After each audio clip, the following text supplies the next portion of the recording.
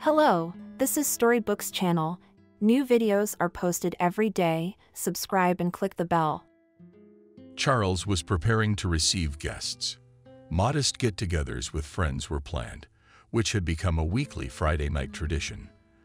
There was beer left in the refrigerator. Glasses and a few juice boxes were arranged on the table. A courier had just delivered 5 boxes of pizza, the freshest, still hot from the pizzeria on the corner. Separately, a large old-fashioned for the girls had been ordered.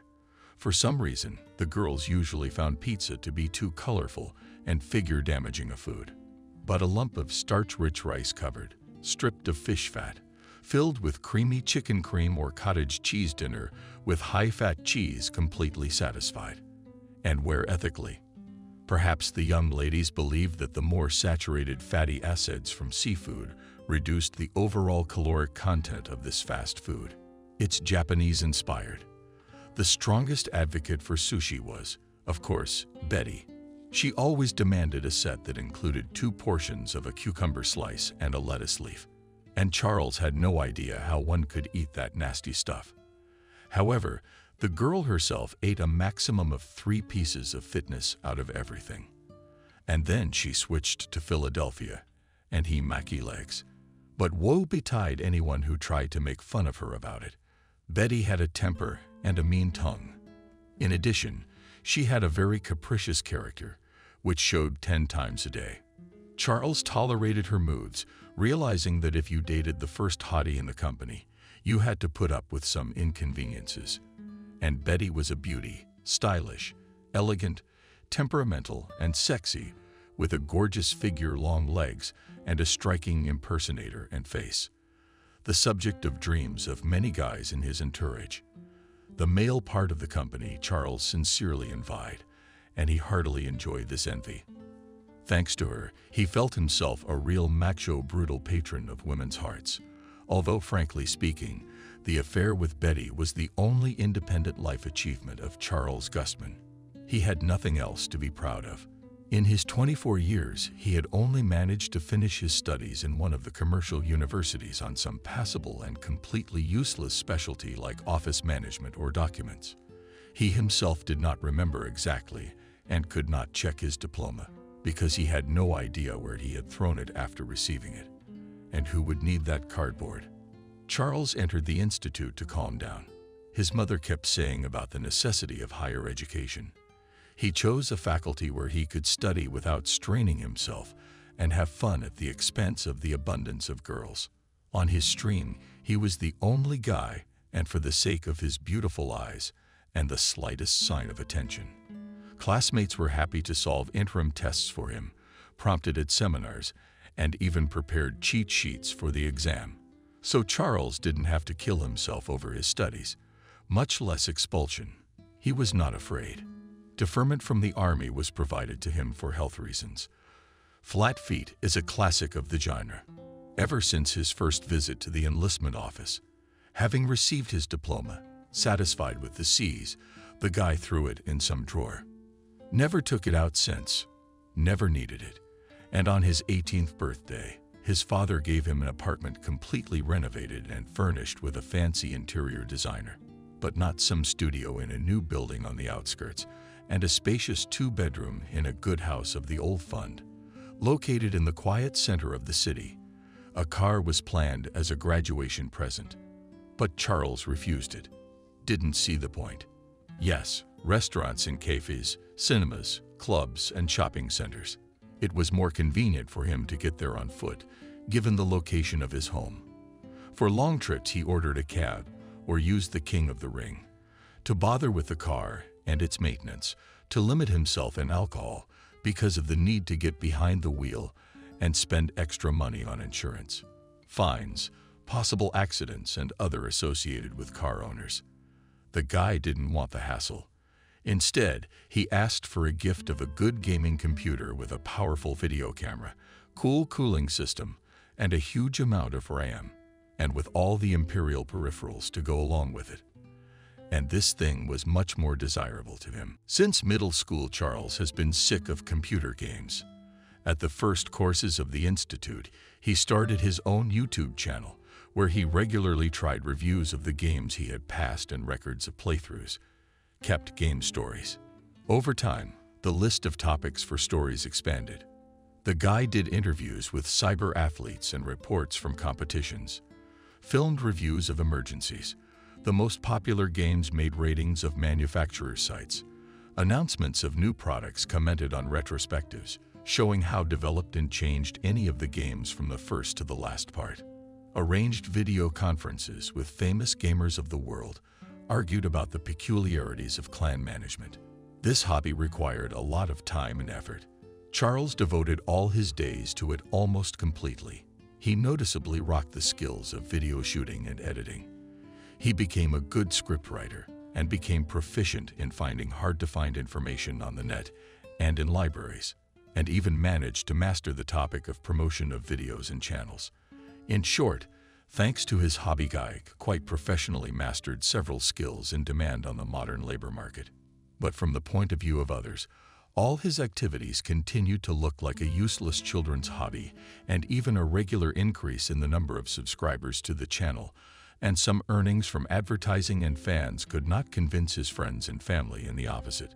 They'd all believed that the guy is engaged in frank nonsense, but then they added he could afford it. Yes, Charles could afford not to work and fully devote his life to his hobby. His father gave him a monthly sum equal to the average Moscow salary, even though they lived in a relatively small provincial town.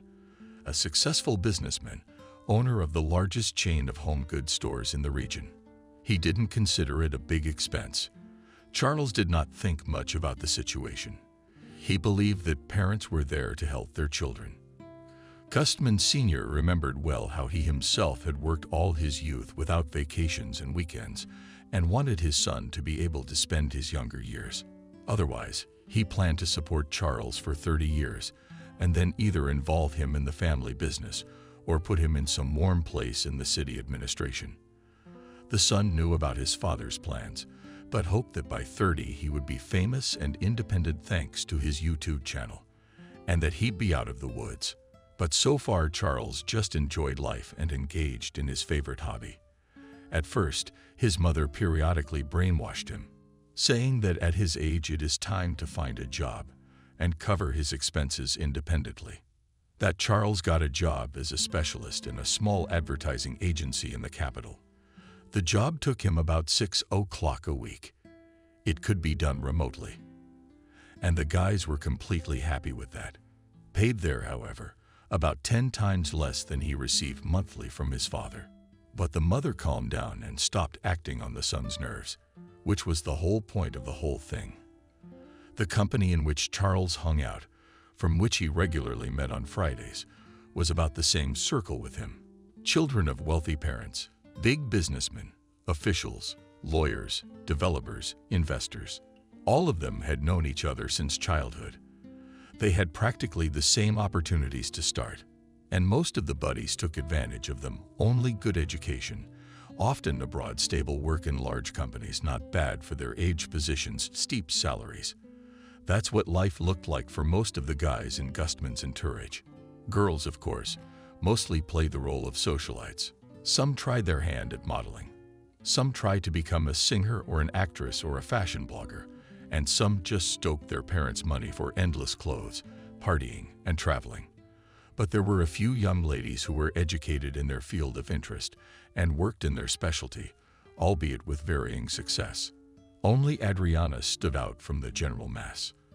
A girl from an ordinary working family is now a bohemian artist and a sought-after digital designer. She got into the company by accident, with one of the guys. The guy who brought her has long since disappeared somewhere in the vastness of Europe and stopped contacting her. And Adriana stayed and didn't look like a poor relative at all. In general, most of the guys and even girls from Charles' party already had some achievements of their own, clear reasons for pride. But nevertheless, Gustman's buddies did not consider him an outsider. Each of them had also been educated on their parents' money. Thanks to them, he solved problems with the army and housing, a car, and sometimes a job. Almost everyone's parents periodically planted different sums of money for vacations, or to upgrade the car, or just to live. So it didn't bother his friends at all that Charles, in fact, lived on his father's handouts. It was the norm among them. But they didn't take him seriously either. Rather, they treated him as a teenager stuck in his childhood. There was another avid gamer in the company, Charles Guthrie, but he was treated very differently by the crowd. Perhaps because he successfully combined his hobby with his work in his father's bank. Or maybe because Charles was an official member of the regional cyber sports team. He was well known and respected in this field and regularly participated in cool competitions and won big cash prizes. Charles didn't know the reasons why, but he felt it. Charles perceived as being the same age as his Charles as a younger brother, and even his affair with Betty had not brought him to the level of an adult in the eyes of the company, although it did add a couple or 3 points to his personal ranking. Well, that's okay. Betty, though sometimes a tiresome beauty, was also good in bed. So Charles considered himself a winner, and he would get serious about himself when he would bring his channel to the top and earn large sums on it steadily. The guy was sure that it would happen in the near future. The guests gathered gradually. Guthrie came one of the first, and from the threshold greeted with a welcoming wave of surveillance. Top secret information. Solemnly, he pronounced it all not to be leaked. These are training records. There are a few chips that we are still practicing. We plan to use them at the next championship. We'll make them public. I'm not going to blow my head off, but it's good for you to familiarize yourself with. Charles appreciated the gift on the flash drive. There were recordings of raids in one game, which he himself was not too interested in, but the viewers of the channel liked it. The guy was going to make a small story on it, but he didn't want to go through the levels himself. And from the shop on the video is quite possible to cut suitable footage, as well as to look more closely at the details of the world map, appearance, equipment of characters, and some other features. Gustman connected the flash drive to the computer and dragged Charles to the kitchen, where a video camera, foreign lighting, was already installed. He and his buddy had arranged a short interview beforehand. They had discussed the script, written out the questions and answers. Now all that remained was to shoot the material. Charles seated Kowalski in a chair in front of a low table. He sat down opposite, turned on the camera from the remote control, and began cheerfully looking into the lens. Greetings, dear subscribers. Today my channel is hosting a famous cyber athlete, winner of several regional and federal tournaments, Charles Guthrie. Those who closely follow the world of cyber sports, this name is certainly already known. So now you have the opportunity to get to know the master of the show morning. Thanks to careful preliminary preparation, the shooting took only about 40 minutes. When Charles and Charles returned to the living room, almost the entire company was already there. Only Betty was missing. But that was familiar.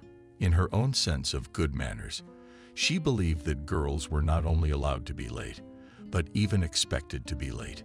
However, the girl showed up just 5 minutes after the interview was over. Charles thought he was lucky. Having come a little earlier, he could not avoid a slight offense, and maybe even a small scandal because of the fact that he was doing all sorts of silly things and not meet his beauty at the doorstep. Presently, the beauty flashed into the antechamber. Shining smile tenderly kissed her bow, and right hand languidly missed me. I have a surprise. Betty stepped aside from behind her back, and a girl unfamiliar to Charles appeared. Please love and welcome. My third cousin Kathy, proclaimed the hottie. The bank's here. Don't be shy. They're all here. This is Charles. I told you about him. He's wonderful. Nice to meet you, Kathy said. A little embarrassed, she extended her hand to Charles. The guy shook it, surprised by the lack of manicure, or rather decor and varnish on the short nails. And in general, Kathy looked unaccustomed, dressed modestly. Not even a mass market, but a station market. Shoes on her feet from the category of cheap, but good. They look more like old sewing boots than the shoes of a young girl. The hair is a natural color of red. Her panties are gathered in a heavy knot at the back of her head. They are loose around the shoulders, like all the girls this summer have on their faces makeup, clearly applied by Betty's skillful hand and also clearly unaccustomed and uncomfortable for Kathy herself. But the smile is a good one. Sincere, open, gentle. The girls in their circle are usually Instagram smiles. That is, beautiful photos of genius. Not too natural. Mimicry works off the smile. All 32 teeth, but the eyes more often than not remain empty and indifferent. Kathy's eyes, on the contrary, are warm and filled with light, though the tips of her lips are just about to lift. A second cousin, huh? Yes. Wow. Meanwhile, Betty introduced Kathy to everyone here. She called them all by name, gave them a brief description, and considered her duty done. She took Charles out to the balcony for a smoke, and the two glass doors to the room closed, as the friendly expressions on his face disappeared. Imposing it on me the best, she complained irritably. To get in. She came from some backwoods, from where the mothers on the dough are born there. And it would be all right just recommended at our house for the time of the admission campaign dumped in the dorm. So no, Mom decided that the guest must be entertained and educated. And who's supposed to do that? Of course, you're the same age as me. You'll find a common language, Betty said. She's mimicking her mother's voice. What common ground? She's as dumb as a cork and has no sense of direction in a restaurant. She doesn't know what to order and freaks out about prices of the mall. She doesn't need anything. At the club, she is loud and has a headache. Asked where she wants to go, she says to a museum. I'm like a fool. 3 days on the rights of the hostess, dragged with her, then on the paintings galleries, then the local history, then prickeny on the Museum of Optical Business and Botanical. That's what I forgot there. And it all considers at each showcase for half an hour hangs that something pictures. Pestering the guide with questions is a total waste of time. She's your age. Charles wondered. Isn't it a little late for her to enter? Lezginka went to medical school for 3 years after school. Then she worked as a nurse in a hospital. Now she's decided to go to university to become a real doctor. She dreams of saving people's lives. You see, that's all she talks about all day long. The girl giggled at the work of doctors. She was clearly not the best opinion. And how long did you have to deal with her? Charles asked sympathetically. And 2 more days. Friday will be the results of the appointment. On Saturday, she'll be off to her village, and I wouldn't even be able to stay at your place tonight because of her. Belle sighed. You'll have to escort the guests home and make sure she gets there safely. As if anyone needs her. Too bad, sighed the boy. But you come back Saturday. How will you see your sister off? It's a deal. I'll try my best to make it to that bright day. Patiently discouraged, said Betty. Charles himself. The unexpected guest did not cause much trouble.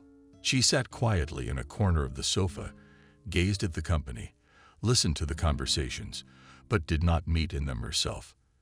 As her host, the guy poured her a juice. He brought a slice of pizza, offered some other treats, and even for a while maintained a light conversation about nothing. But the girl quickly bored him. And Charles, having apologized, was distracted by other guests. Soon he noticed that Kathy was talking to Adriana with interest, and the conversation was clearly engaging both girls. Proletarians of all countries, unite. Betty, the technologist, also noticed the couple. It's true what they say. People of the same background are subconsciously attracted to each other. It's easier for you, he shrugged. You don't have to worry about the girl being bored. You can mind your own business. Well, I was worried about Milosevic. Vina hummed and hooted. Betty and Kathy were leaving before all the guests. I'm sorry, honey, the girl said. Hugging Charles goodbye, I have to go.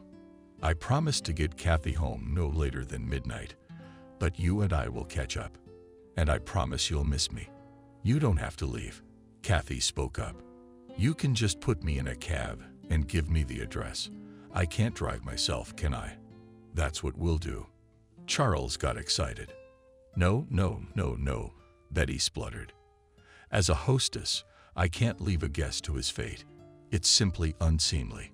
She kissed Charles passionately, waved goodbye to the remaining guests, and taking her sister under her arm, she staggered off into the night. But getting into the cab, she turned to Kathy and said angrily, "What's that? And you've been carried away. Playing the noble game. I'll drive myself, just put me in the cab. I didn't want to disturb your plans." Cousin was embarrassed. "I have plans tonight at 1 a.m. I have a drunken giraffe date with a cute boy. If it weren't for you, I'd have to make up an excuse to avoid this house party. And everything was going so well. And you had to step in." Good thing I was able to distract Charles from that thought. "Wait," Kathy said, confused. "Goodbye." "But isn't Charles your boyfriend?" "Charles is my future husband. I hope. At least the income of his family suits me. And he has the right character. Peaceful, trusting. They wouldn't think of prying into my life, monitoring and controlling me. He's ready to forget about everything with his toys. You know, they say the ideal husband is one who doesn't interfere with your life. I found one. The main thing is to bring him to the registry office. But that doesn't mean I have to deprive myself of my usual pleasures in the process. And here you are." "I'm sorry," Kathy said, conciliatory. "It hadn't occurred to me." "Don't tell me about morality and love marriages," Betty said. "It's all nonsense for the poor." "Something," her cousin reassured her. "I wasn't going to." I added to myself it was useless anyway. For some reason I felt sorry for Charles, who was almost a stranger to her. September was dry and warm. The weather had been almost summer-like all month, and so Charles, about to leave the house, only snorted derisively at the weatherman's forecast of possible rain. "What rain? What are you talking about?" He threw on a light shirt over his t-shirt, picked up his backpack with equipment for shooting, and hurried to meet the cab that came to him. He had to go to the other end of the city, to one of the outskirts of the working regions. The guy hated such places, but today he had no choice. Today Charles had arranged an interview with the youngest cyber athlete in the city, a 13-year-old boy. Despite his age, the boy was a member of the city's famous team of gamers and was known and respected in the gaming community more than once. It was his actions that brought the team the prizes, and in general, having communicated with his hero at several competitions and in the network of the game, I was convinced that the boy seriously understands his game world and can easily shove any older player behind the belt. The kid was definitely worthy of an interview, but due to his age he could not come to visit the interviewer or meet him. Somewhere in the center of the city it was necessary to make arrangements with his parents to accompany him, to choose a time, to make long and tedious schedules. Charles decided that it would be easier to visit the boy himself. Especially, he suspected that in the presence of his parents the kid would not be frank and relaxed enough in front of the camera. An hour after leaving home, he disembarked from the cab at the entrance of the Yum Gay World and called him. "I'll be right down," the boy said into the phone. And a few minutes later, he did indeed appear from the front door. His parents wouldn't let him rent an apartment. He said, a little embarrassed. "Well, it's not a fresh mess. Why embarrass yourself in front of people? But I'm home for the money. They're lying grandmothers. We can even set up somewhere in the yard." Such a substitution promised Charles additional complications. He counted on shooting indoors, so he took the lenses with him with such a calculation and light to reflect, or for some reason dragged spare batteries for the camera. I didn't realize I'd have to do something about it. "Okay, well, let's give it a shot. You and I need a flat area with some benches to put you on, so it's shady but not too dark. And no people walking around. They'll get in the way." While they found a place, while they set up the camera, took a few shots, while they filmed the conversation itself. 4 hours passed, although Charles and discussed plans for an interview with his hero. But still the preparation was not as serious as, for example, with Charles Guthrie. Therefore, some of the lines, or even the whole answers had to be shot from several takes, from several angles. Sometimes the boy would get too involved in a topic. Charles had to wait for the end of his arguments while praying that the batteries of the camera would not die. After the conversation was over, Gustman asked the boy to take him around the yard and the neighboring streets to show him the school he was attending and the way to it. He wanted to get some shots of the surroundings for the story's opening and ending. The walk took another hour and a half, and in the process, I felt very hungry and slightly cold. It got noticeably colder outside. Clouds gathered, and the wind blew. It seemed that the forecasters had not lied about the forecast. Having parted with his interlocutor, Gustman decided to look for a cafe or a canteen in the area to have a little snack, and it was better to call a cab to a place whose address you knew exactly. There were no numbers or street signs on many of the houses in the neighborhood. Charles moved towards Center Street. He expected to find a more or less decent establishment there. But no sooner had he gone a few hundred meters than the promised downpour came from the sky. Strong, dense with large drops, it instantly blotted out the guy's light windbreaker. 10 seconds and Charles seemed wet through and through, right down to his underwear and socks. Gustman looked around for some shelter and was lucky enough to see the sign of a Pietrochka through the rain. Huge leaps, carefully covering his backpack with equipment. He rushed toward the store and ducked into its vestibule with relief. It became clear that Charles was not the only one who had thought of sheltering from the rain behind the supermarket doors. The vestibule was packed with locals, and the guy didn't want to jostle among them. Andrew was in the trading hall, but after a couple of minutes he began to shiver from the cold, which smelled from open showcases with milk, with cheese and sausage. Wet, cold, hungry. Charles was angry at the world, and his anger only intensified. After several attempts to call a cab failed. There were no free cars. No one wanted to go out in such bad weather to beat someone up. Now Gustman thought gloomily. And then he was called out. "Charles, it's you." He turned around and saw a young girl in homemade plaid pants and a stretched t-shirt near the cash register. Her face was vaguely familiar. But that's where only polite conversations with strangers came from. And that's all he needed right now. "You don't remember me." It was affirmative. "Meanwhile, I'm Betty's sister. She brought me to visit you at the beginning of the summer. And where are you from?" Betty's sister is a hillbilly Glushko who came to apply to medical school. A quiet gray mouse who sat in the corner all night and answered every phrase out of turn. "Why are you bothering with me?" "I'm here on business," Charles explained. "It's short. I'm worried about the rain." "You're soaking wet. You could catch a cold." "Not for long." Suddenly, the gray mouse got excited. "Let's go to my place. I live in this house.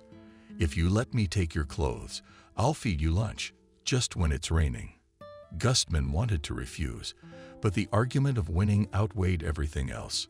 There was no ready food at home anyway.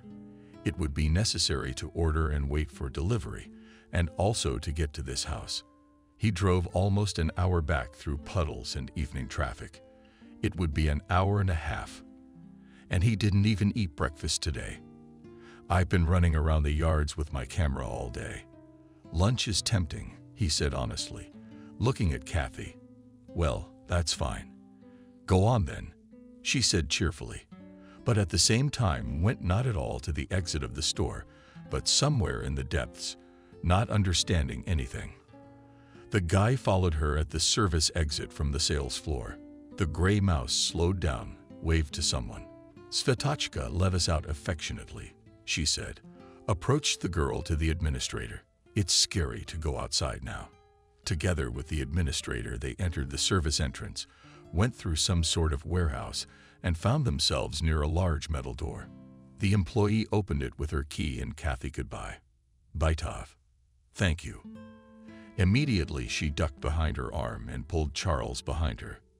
A step, and the guy found himself in the most ordinary entranceway of the most ordinary Khrushchevka. Yeah. Fun?" asked Larissa. "I this move almost immediately after moving to classified. Now I use it. If I don't feel like going outside." "How was today?" "The main thing is to get to know everyone and remember who works on what day." "How do you get there?" Gustman's interested. "You knock on the door.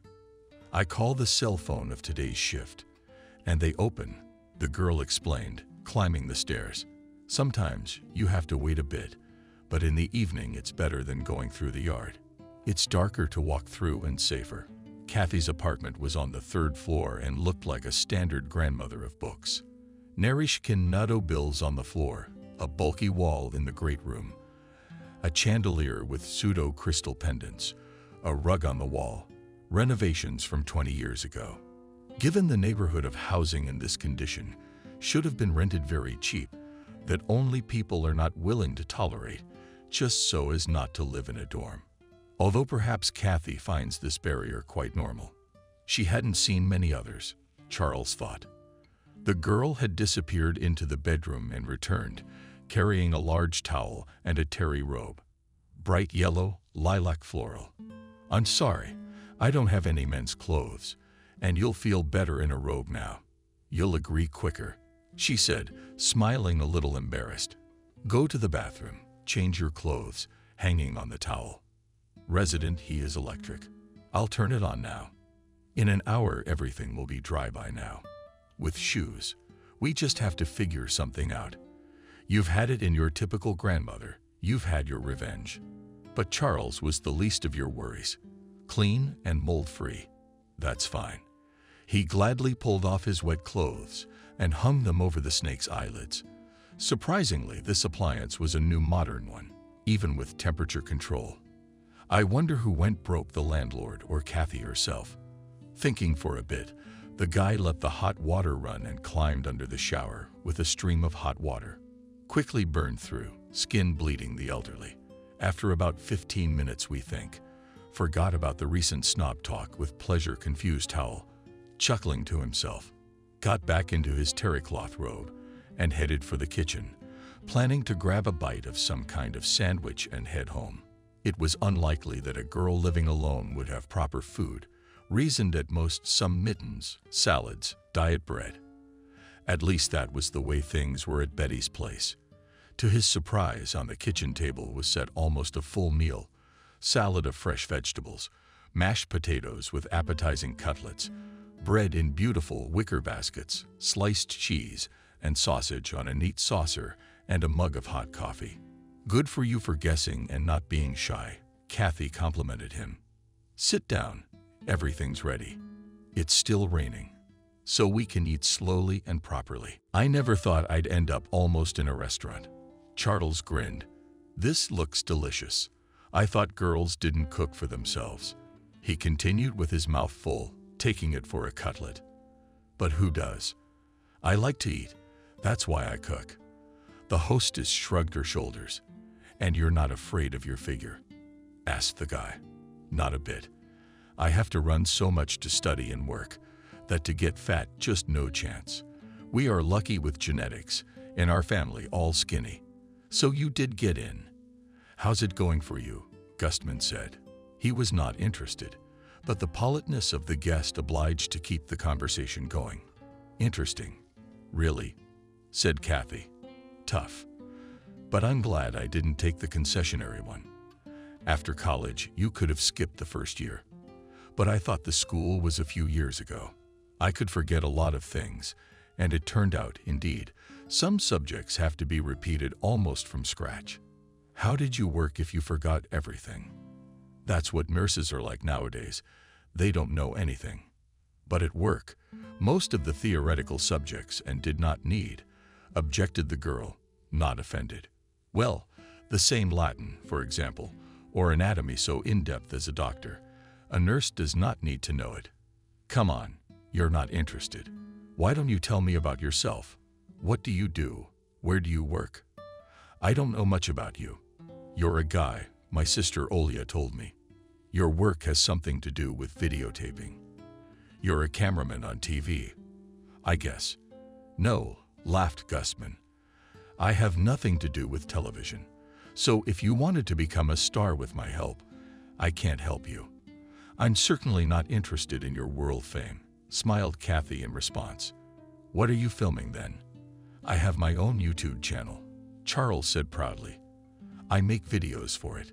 He gazed into the girl's face, but saw no admiration or curiosity in it that new acquaintances usually showed at the mention of earning money from videos or glasses.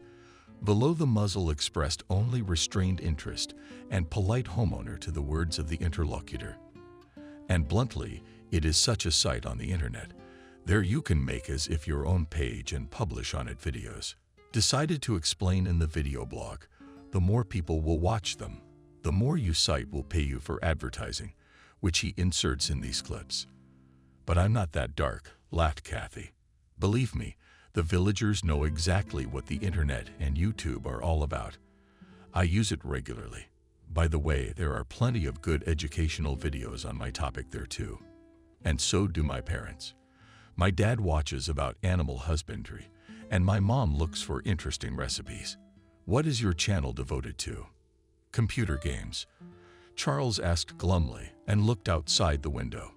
It looks like a downpour. We can check our clothes and get out of here. Even if things didn't get the hell out of here, you're home.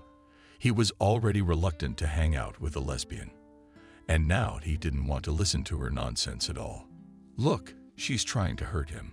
The internet won't help the villagers. All their interests will forever remain in cattle farming for a winter skating rink. Well, it's not that popular, Kathy said, but it's quite popular. My younger brother is always watching reviews and walkthroughs and playing it himself. And our neighbor is a field woman. She plays solitaire. Or has she switched from literature? Charles realized he was being rude, but could do nothing about the irritation building up inside. His peers usually reacted differently when they heard about his bloggers. They showed interest, admired him, asked him about his earnings, looked at him with curiosity, asked him questions about the filming process, about the games themselves, about the cyber sports industry. And this is better, it seems.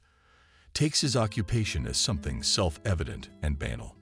And the fact that we'll talk to the blogger, 1,000th and stories, which daily awaits many subscribers from around the world. It does not hurt a bit. Some other grandmother. Solitaire. Kerchief. It's her part-time job. She wins there some equipment, but virtual in the sense of enemy tanks, probably, and then sells and buys them, presenting painted tanks to play with them later. Although it probably doesn't surprise you, since you communicate in this sphere. It's only strange to me. Babafield says that so almost earns a second pension, and even more than one. She also plays some other game. I don't know the name, but she said she downloads characters for other players for money. It's probably something about the Orient.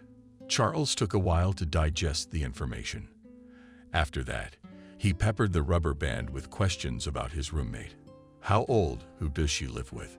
How long has she been playing games? How do people around her feel? What does she play on? The guy had already realized that it would be a good idea to make a story about such a wonderful grandmother. He'd go right after the video he made today. The youngest cyber athlete against the oldest gamer subscribers would be thrilled. Kathy honestly tried to answer, but as it turned out, she didn't know much. Eventually, the girl gave up. Look, she said to you it is easier to go to our village and talk on the field yourself. She might be willing to do an interview for your channel. I'm going this weekend. In 2 days. Let's go together. Charles agreed. After a brief discussion of the trip plan, the guy started to head home. The downpour had already subsided, lunch had been eaten, and Charles' clothes and even his sneakers were surprisingly completely dry. Gustman hailed a cab and promised Kathy that he would pick her up Saturday morning. Kathy explained something about electric trains, but the idea was uninspiring. What was the last thing he wanted was to be stuck in a cold, dirty carriage amongst the country folk and villagers. He rented a nice SUV for the weekend, on which he could get to the village quickly, from comfort, and in case of anything to leave there as soon as he finished shooting. There was no need to linger in this shithole, because the public commuter transportation schedule didn't suit you. The 2 days leading up to the trip were a hassle. Gustman was editing footage of a young cyber athlete, recorded the passage of one of the levels in a strategy game, hosted a stream for his subscribers, met Betty. In short, I was busy almost around the clock. thinking up a story about the grandmother he'd made the trip for. The guy didn't have time, but he hoped to do it on the road. Betty, to his absence on the weekend, treated as usual, capricious, offended, and long-lasted because of the fact that the groom exchanges 2 free days with her for some village old woman. But by the end of the evening, she graciously forgave Charles and promised that she would miss him very much. For some reason, Gustman did not tell the bride that he was going to her relatives, and one of them together. He parked at the house at 6 o'clock, as agreed. Kathy was already waiting at the entrance together with 2 volumes and bags. "I've packed some goodies and some unseasonal things I need to take home and store there," she explained. "Why? You'll need it again next season. You could just put them in your closet. You have a lot of them. Almost all the closets there are occupied by the owner's things. I don't even know if I'll be living here next season. It's a relative's apartment. He inherited it from his mom and kind of doesn't need it. It's weird. Yeah, so many people struggle for years to have their own corner, deny themselves everything, get into mortgages. And here a man got free housing. And he doesn't need it, and it's even a burden." I say indefinitely hummed and shrugged my shoulders. A world where people deny themselves everything to get a roof over their heads was a guy, to put it mildly, far from. But he let me in while he lived, to keep an eye on the place. It's a rough neighborhood, you know. "It wouldn't be good if the apartment was empty," Kathy continued. "He'll decide what he wants to do with it.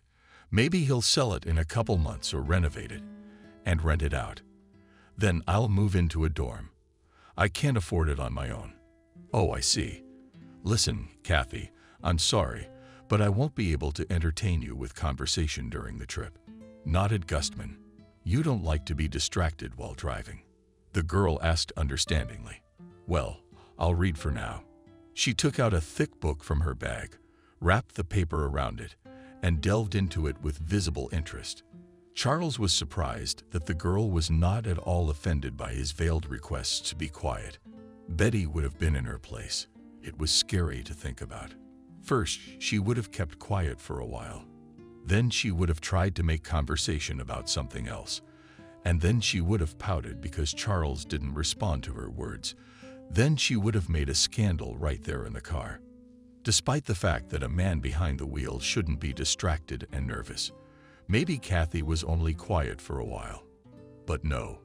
It turned out that the girl is quite capable of occupying herself for the duration of the trip, and the reluctance of her acquaintance to be distracted from the road was taken seriously. She read, sometimes taking a break from the book and looking thoughtfully out of the window. Occasionally she made some notes, but she didn't bother to talk. "This is going to be perfect," Charles thought. In the blissful silence of the car, he had time to think over the script of the future video in relative detail, to make a list of additional questions for the interview, to estimate what shots and plans should be made to emphasize more vividly the rural origin of his future heroine. Only when the SUV drove into the village, Gustman distracted from reading, asking to show the way to the house. The girl is quite sensible, and in time prompted the right turns. For what Charles I even had a little respect. After a beautiful goodleaf fence, behind which a well-groomed rider could be seen, the boy slowed down in a cheerful mood. And when he and Kathy passed into the station, his spirits soared. Almost at the gate waited a round milestone, height and a boy of about 12 years old, peering curiously at the lush guests. "Wow, this is real. Gamer Kathy, where did you get it?" the kid said, hearing his YouTube nickname. Charles smiled, noticing the delight and admiration in the kid's eyes. He suddenly felt like a budding rock star, having met a devoted fan on the outskirts of the world. "This is Charles, Oleg's fiancé. Remember her?" asked Kathy's brother. "Wow, so he's also related to us. Guys, you're crazy," exclaimed the boy and turned to the guest. "And you'll be with us for a long time. I'll call the guys. We watch your channel all the time. You have a cool breakdown of strategy and passages are useful. Tell us how you did at that castle." That kid started spouting off game names, terms unfamiliar to Kathy, but seemingly understandable to Charles and me. "William," she interrupted her brother, laughing. "Let the man rest and eat his breakfast. You'll have time to hang around." A voice came from the side of the house. A stately, middle-aged woman was approaching them on the path. "Apparently, Kathy and William's mother has lost all peace since you called, and when she heard you were coming as a guest, she almost spent the night. He's been on the porch looking all over you and knocking all his buddies off their feet," she added, with a chuckle. "They argued really with him on the same blogger will come or confused and something. Passing the use.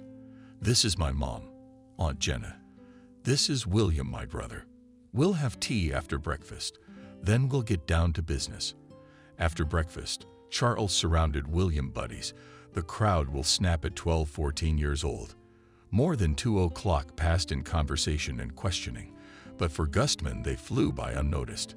He was proud and pleased with his sudden popularity, even though it had caught up with him here on the edge of the world, as he put it to himself. His adult peers were interested in his bloggers, but their interest was more restrained and focused more on the aspect of earning money from videos. Boys admired his work sincerely and fervently and asked more questions about games, features of their passage game worlds. In short, just about what occupied the guy himself. The conversation with the boys took Charles seriously. It lasted until almost noon and would have lasted even longer if Kathy, who had left the house, had not asked the internet star with a sneer, "Have you forgotten why you came to see us?" Gustman snapped, "Indeed, time is running out, and here he is playing superstar." To his happiness, young fans were happy with the news that their idol came to interview Baba Poli. The guys immediately recommended her in the best possible way. They decided with glee that they should have made a story about her a long time ago and sent Charles to the neighbor to get acquainted and agree on filming. He wanted to take one of the adults as a chaperone, but to his surprise, both Kathy and Aunt Jenna refused. "With a support group like that, you'll have an easier time convincing Baba Paul," Kathy said, nodding at the boys. She was used to her neighbors thinking. She was out of her mind for her fondness for a little teasing. "We don't do that, of course, but she dislikes everyone just in case. She's on the same page with the boys." That's how it turned out in the end. Paula turned out to be just a plain old lady with nothing to show for it. But Charles watched her talking to the boys about their common hobby, and he realized the old lady could really put a lot of gamers under her belt. Upon seeing her gaming computer, the boy whistled in admiration. And learning that in one of the games she is not just an ordinary participant and the head of the clan, naturally respected the 78-year-old woman and confirmed his desire to shoot an interview with her.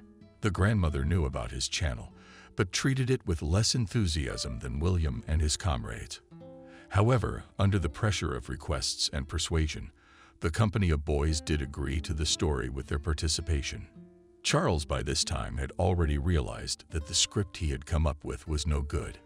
He planned to show a remote village and an old, not powerful grandmother stove, who can hardly move around the vegetable garden and yard, but in the virtual world is reincarnated into a strong, dexterous warrior, the protector of the magical world. The village, according to his idea, was supposed to turn out gray and shabby. The grandmother is out of the game world, miserable and lonely. But during the conversation with young fans and with Wendy himself, the guy realized that such a video would be just blatant disrespect for these people. The concept had to be changed literally on the fly. To his luck, the woman of the field said that she would be ready to shoot only tomorrow. "At least useful. We need to clean up the house a little," she explained, so as not to inadvertently embarrass the whole network. Charles ran through the list of questions with her, had a preparatory conversation. The rest of the day, as long as the light outside allowed, filmed his heroine's backyard, the street she lives on, general plans of the village home he and Dimka, who accompanied his idol in his adventures, returned to the very dinner. At the table, Charles met Kathy's father. He had a drink with him, thanked him for the shelter, told him a little about Betty and her parents. Relatives, after all. After dinner, we had a bath with a steam room and fresh brooms, an obligatory entertainment for city guests. Exhausted by the events and impressions, Charles barely crawled to the room he had been assigned and collapsed on the bed. Fresh sheets, soft featherbed, airy lush pillow, the intoxicating smell of clean linen dried in the sun, which no laundry conditioner could duplicate. It all suddenly seemed so cozy and homey to the guy. Suddenly, he thought that he should make friends with Kathy and her family, if only to pick a roommate once in a while, to relax and clear his head. And what a backwoods village it was. No mud, no ramshackle huts, and the inhabitants are quite civilized. What's one grandmother of the field worth? 78 years old. Like a balloon in computer and modern games. Charles tried to think again about tomorrow's shooting, but fatigued by impressions and unusual for him load, walking Bono quickly became confused in his thoughts, and he was also very thirsty. He should have brought a mug of water or kvass with him to his room. After all, the offer was to bake iron. He refused. Now he would have to get out of bed and find the kitchen in the dark, unfamiliar house. Charles sighed reluctantly, got out of bed, and looked out the door. The house was dark, and everyone seemed to be asleep. No, there was a light on the veranda, and there were soft female voices coming from it. No other way. Mom and daughter are resting after the bath. The boy thought and headed in that direction, hoping to ask the women for water so that he wouldn't have to wander around the house. He walked quietly so as not to wake up the rest of the household and reached the sacred space later, when he suddenly froze on the spot. A scrap of conversation reached him. "You're too protective of him." Aunt Jenna spoke cheerfully. Not like a hostess of guests. "Hasn't she fallen in love?" "No, Mom." Alice's voice answered in the woman's tone. "I just feel sorry for him. He seems like a nice guy, kind and enthusiastic. Alex is spinning him as she wants from him, runs on a date to some guys with whom she meets through the internet just to fuck. It's true, when I was staying with them, she never spent 13 o'clock at home. And every time she bragged to me about the hot guy she was going to see tonight, she'd show me pictures. She never said a kind word about the games, but when she's with him, she's such an affectionate bunny. My favorite, my poozy poozy poozy. It's all she's got to play for. She could have gone out with her coworkers. Why keep it to yourself? Couldn't he have found a better one? She says she is satisfied with the income of his family, and as a husband, he is quite useful to her, because he is so busy with his toys that her life will not interfere. Imagine how I felt hearing that, especially after I met Charles. I first thought he was just as cynical, rude, and then I watched him as well when she introduced us, and also after that, and today, and felt so sorry for him. Like you know, an abandoned puppy." Gusman, stunned by what he had heard, carefully stepped back into the corridor. He had already forgotten his thirst. He crept quietly back into the room and banged the door awkwardly against the jamb, but did not pay any attention to it. He sat down on the bed and lowered his face into his palms. What shame! How vile, how nasty to find out such a thing.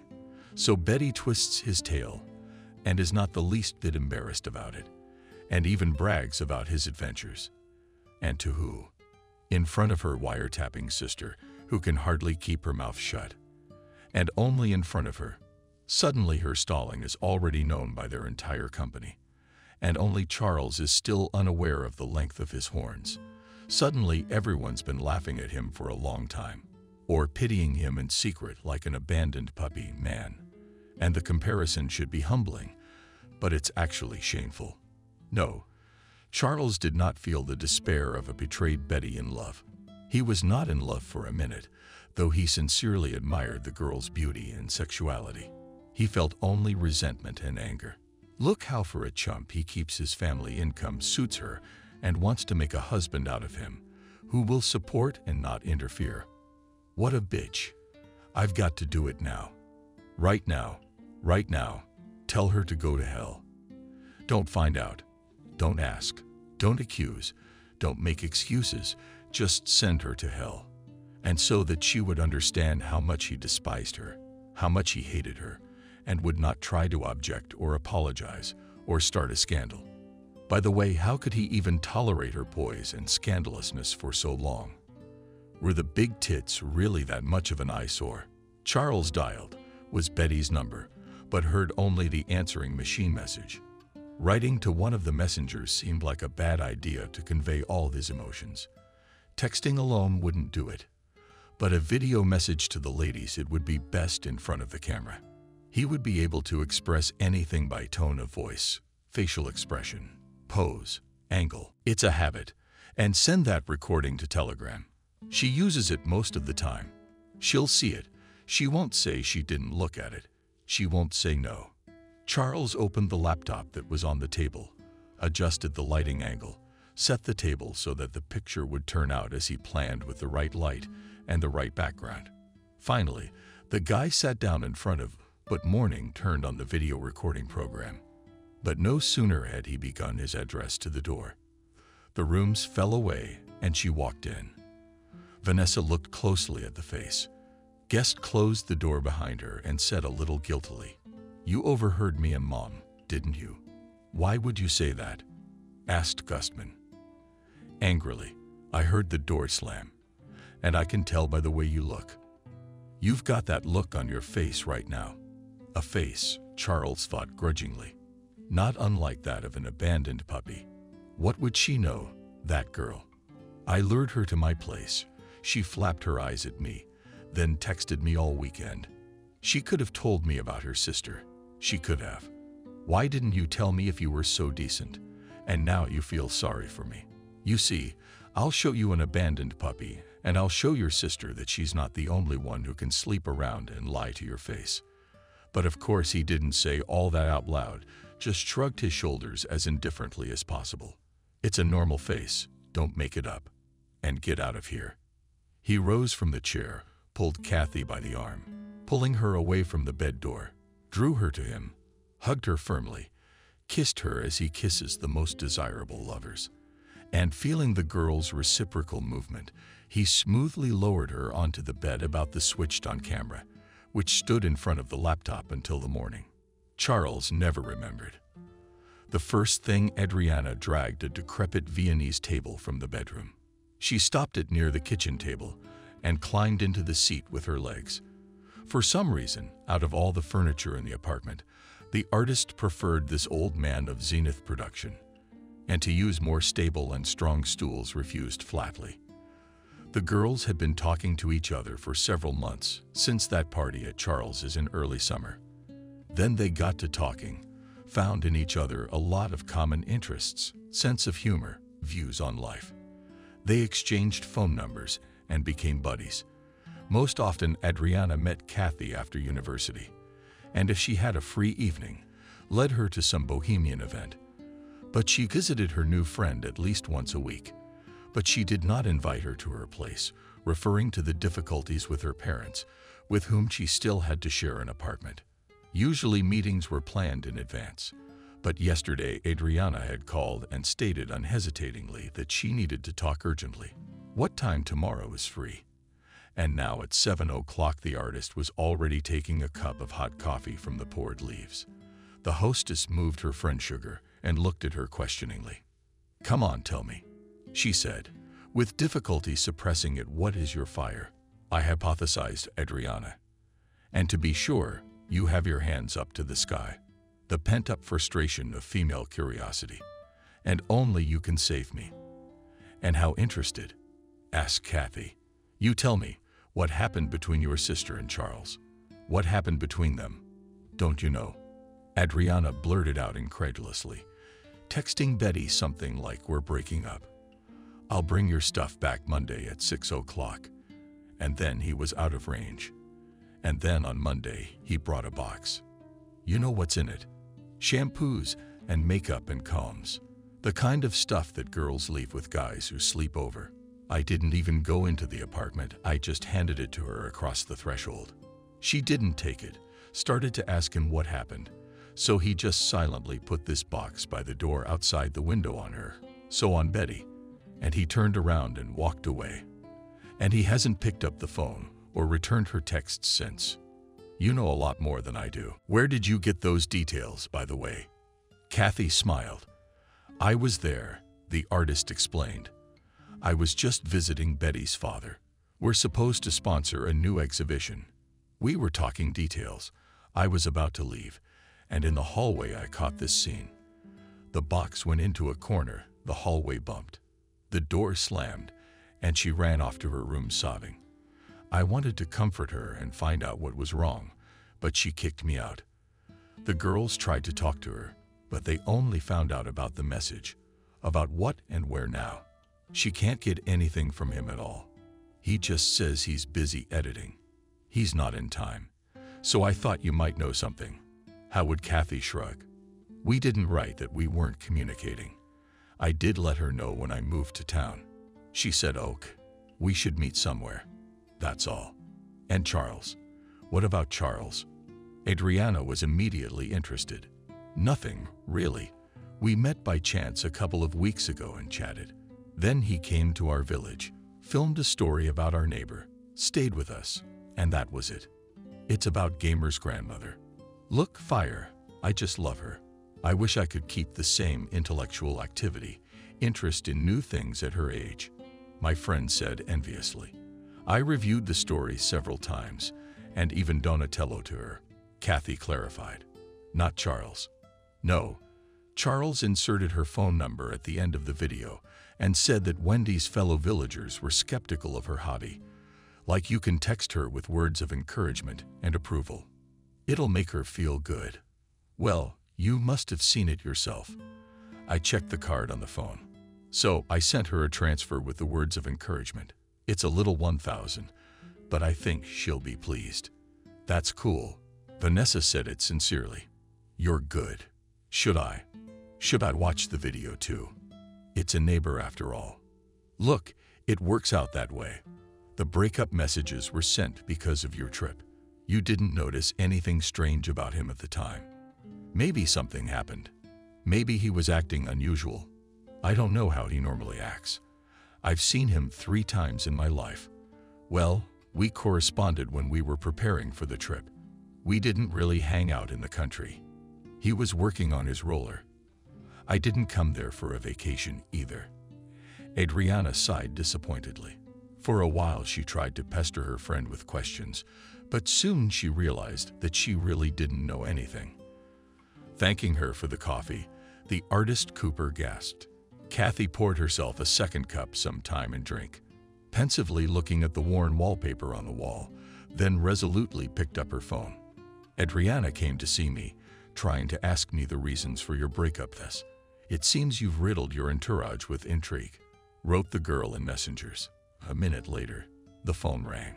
Charles' number popped up on the display. Hi. They got to you too, he said into the phone.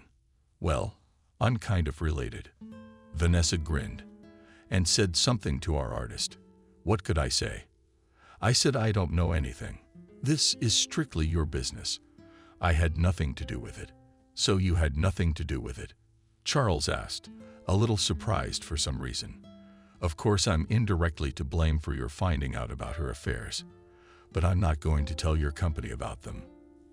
Am I? So you'll have to come up with some plausible explanation for your decision to appease the public. She finished mockingly. I already have, and I'll tell everyone that I broke up with Betty because of you. How's that sound? Will you be my girlfriend? Kathy was silent for a few seconds, then said slowly, if it's a joke, it's a bad one. And if it isn't, I'm not ready to discuss it right now. I have to get ready for school. I just wrote to warn you. Bye. Bye. She hung up. It rang. She sat for a while longer, looking at the familiar pattern on the wallpaper and sighed, heading for the Andes. Anyway, the lectures would start in 2 o'clock, and there was no need to be late for them. Charles looked thoughtfully at the phone screen, carefully lay the gadget on the table. She wasn't ready to discuss it, but she should be. Yes, any girl in her position would have agreed without hesitation to a guy like him. Gustman, even for most city girls, he's a bargain. What about a college girl from the country? With money, with an apartment, good-looking, with a light character, not bad in bed. Not bad at all. He remembered the night he spent in tears. He'd bet his head that the girl was pleased with him, more than pleased. And what more did she want? Charles tried diligently to get angry, but he couldn't. In the past few days, he had realized that he needed this student from the village, and she was the only one. The night didn't faze the guy. He hadn't experienced anything like it in a long time, or maybe never at all. Betty, like the partners Charles had had before her, had diligently flaunted their sexuality, cultivated it, nurtured and cherished it. And in bed they were inventive and temperamental. But Gustman felt every time he made love to Betty, it was as if he were working for the camera. She had to be more than just loved. She had to be impressed. Everything was always very beautiful, very long, very calibrated and cinematic. Allah took graceful poses, made sure her face was turned to her partner in an exceptionally favorable angle. She moved too smoothly and even moaned melodiously. Sometimes Charles mockingly wondered if she wrote her own scripts every time she stayed overnight at his place. It was too much like a competently made erotic movie. Sure, the process excited and thrilled the guy, but after it was over, Gustman was always left with some feeling of emptiness and artificiality, and the tears were completely different. The girl, who in everyday communication seemed just nice and did not cause any red thoughts in bed, turned out to be very sexy, passionate, relaxed, and sincere. Charles somehow immediately realized that she did not care about any impressions. Kathy wanted him exactly him, not some invented hero from a long-read lady's novel or just her fantasies. And she took everything he could offer her, not thinking about the angles of smooth movements, the melodic style of his quiet cries. And she gave everything she could, too, completely unashamed of her body and her reactions, not caring what Charles might think of her. It's that genuine desire. That genuine passion is the real thing. Hurt the guys far more, far deeper than he'd first thought. That night, he did not analyze anything, just gave in to emotions, sensations, plunged into them with his head, and forgot about everything. And only sometimes he would suddenly surface, and as if looking at himself from the outside, he was surprised to note, wow, it happens like that. He could not believe that a simple touch to a woman's body, far from the model standards, can so surround and head damage such strong emotions. But he immediately threw away his surprise and disbelief, and again plunged into the sweet whirlpool of caresses and kisses. Funny, but the only time when Charles, as it turned out, had sex on camera, he was extremely relaxed and sincere and did not think about the script for a second. Damer. Yes, since morning he had discovered that she was still writing the happening in front of her. And the first thing he wanted to do was delete the recording. But then I was curious. What was going on that night that he feels so happy and embarrassed like a schoolboy after his first kiss with the girl of his dreams? Maybe it was worth revisiting and finding out, and he left the clip and later revisited it more than once and even subjected it to some editing, cutting out everything that didn't involve sex. But he could not find the answer to his question. After studying for a week, Charles decided that he should just repeat the experiment, and maybe not once or twice, but as many times as it took to get to the truth, to understand why it took him so long to get rid of his thoughts about it. An unremarkable, generally unremarkable girl. What's she so fascinated by? It's Kathy. That time in the village, waking up in the morning and looking at the glowing light bulb under the ceiling that neither of the two of them had ever realized to turn off. Throughout the night, Gustman worried about how Kathy would behave. Suddenly, the girl would start hitting on him, or with glances and hints, reminding him of what had happened. Or maybe she'd start blackmailing him. It happens. However, Kathy behaved in a completely normal way, as if nothing had happened between them. She was still sweet and friendly, as a hospitable hostess should be, but nothing more. The boy did not notice any meaningful glances, not a drop of embarrassment, not a hint of the previous night at breakfast, as if she had gone to bed with him solely to fulfill the duty of hospitality. Then Charles was again distracted by Dimka and his friends, who came to the house right from the morning, and then he spun with the shooting or defense did not see. Only just before leaving suddenly realized that on the one hand, he was afraid to get into the same car with her, afraid of explanations on the road, and on the other hand, he wanted these explanations to understand what she thought about everything that had happened. At the same time, Betty Gustman is practically forgotten about. Wrote her a text message in the morning, put his phone on silent mode, and put his ex-fiancée out of his mind, but he was worried about Kathy. To his relief and surprise, the girl behaved completely calm. All the way to the city she read, occasionally pausing to mull over information and inspect a book.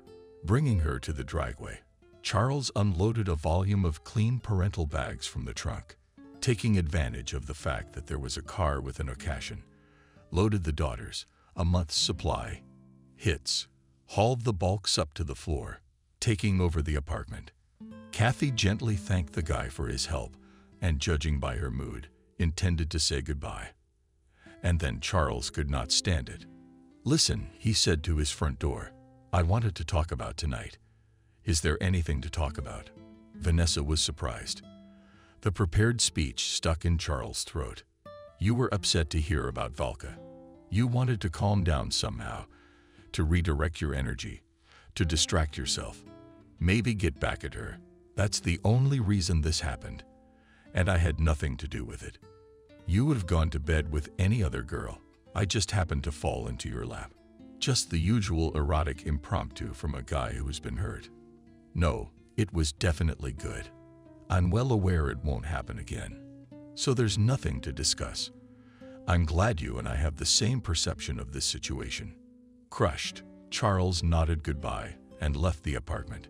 It was only a few days later, when the first impressions had subsided, when the accidental video had been rewatched more than once, and when he was finally able to admit to himself that he wanted to do it again, Gustman suddenly thought, well, I in my then state would have laid with any girl.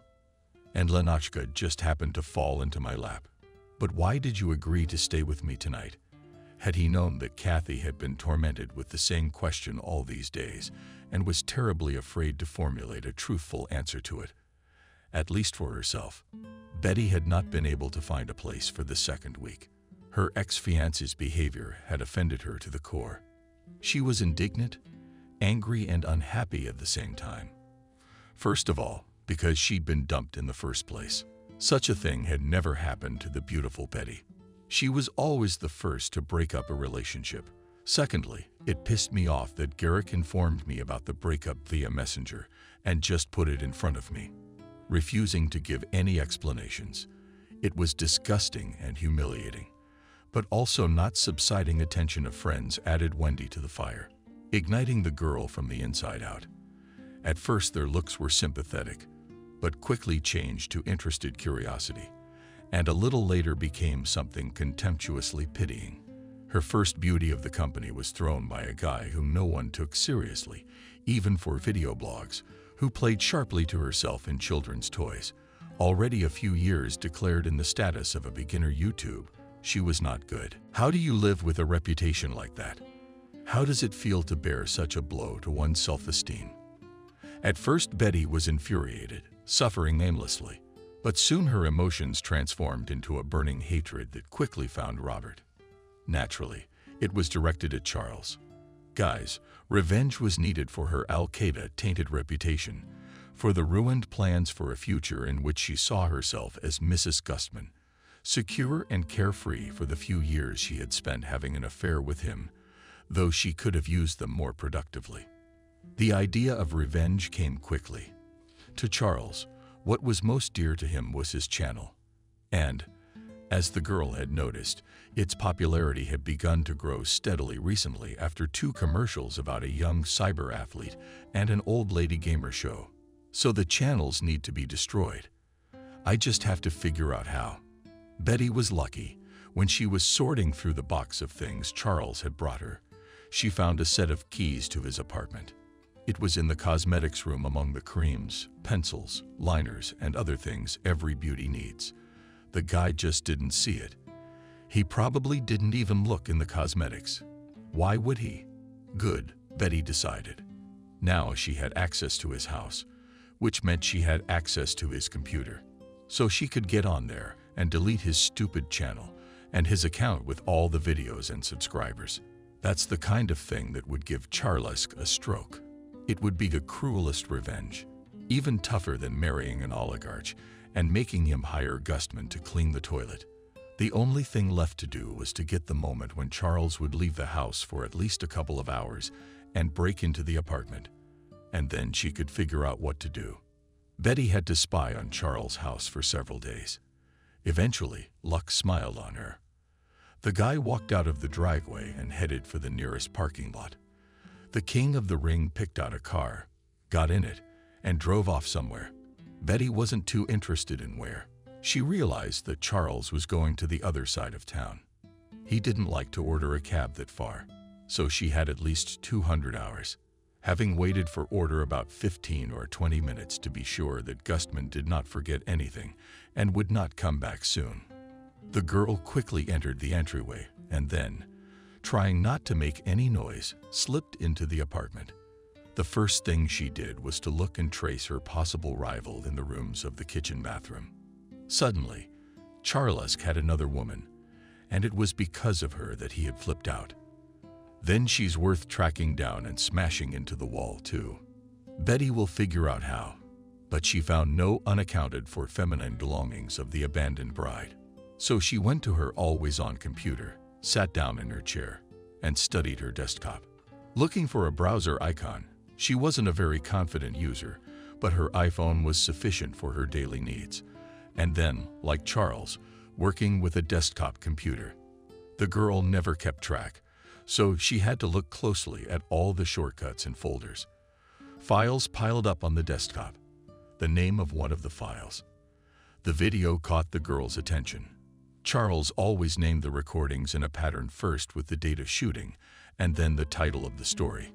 Apparently, this role had been taken on the exact day Betty had received the breakup message from Gustman. The title, however, was not here at all, hence the intrigue and spile. Clicked and mouse over Apple to start playback, and froze. Came on the line, unable not to tear her eyes away from the screen, not to believe what she sees. Foxy little Foxy. All right, knave girl. That's her correctness. That's her morality, her naivety. She jumped into bed with her sister's fiancé. No shame, no conscience. She's a juvenile bitch. And the groom's a good one. What did he find in this countryside? Why did he fall for her? He didn't just fall for her for real. Judging by the fact that he dumped her Betty, if he'd just slept with the cute, silly one under his arm, it wouldn't have been a big deal. Girls of this status, maids, waitresses, saleswomen, student nurses, did not perceive as rivals, and sex with them put them on the same level as onanism. A man wanted to blow off steam. What's the difference? Will he work for it with his hand or use such a disposable girl? It doesn't make any difference. Betty wouldn't consider it cheating, but she wouldn't have noticed the episode.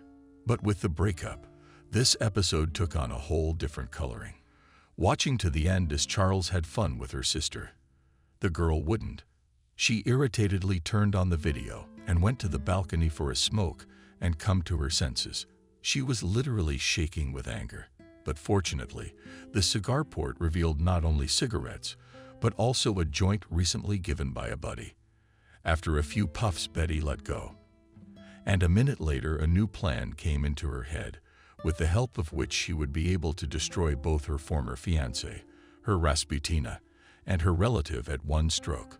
The idea was brilliant, but required returning to the computer and complete concentration.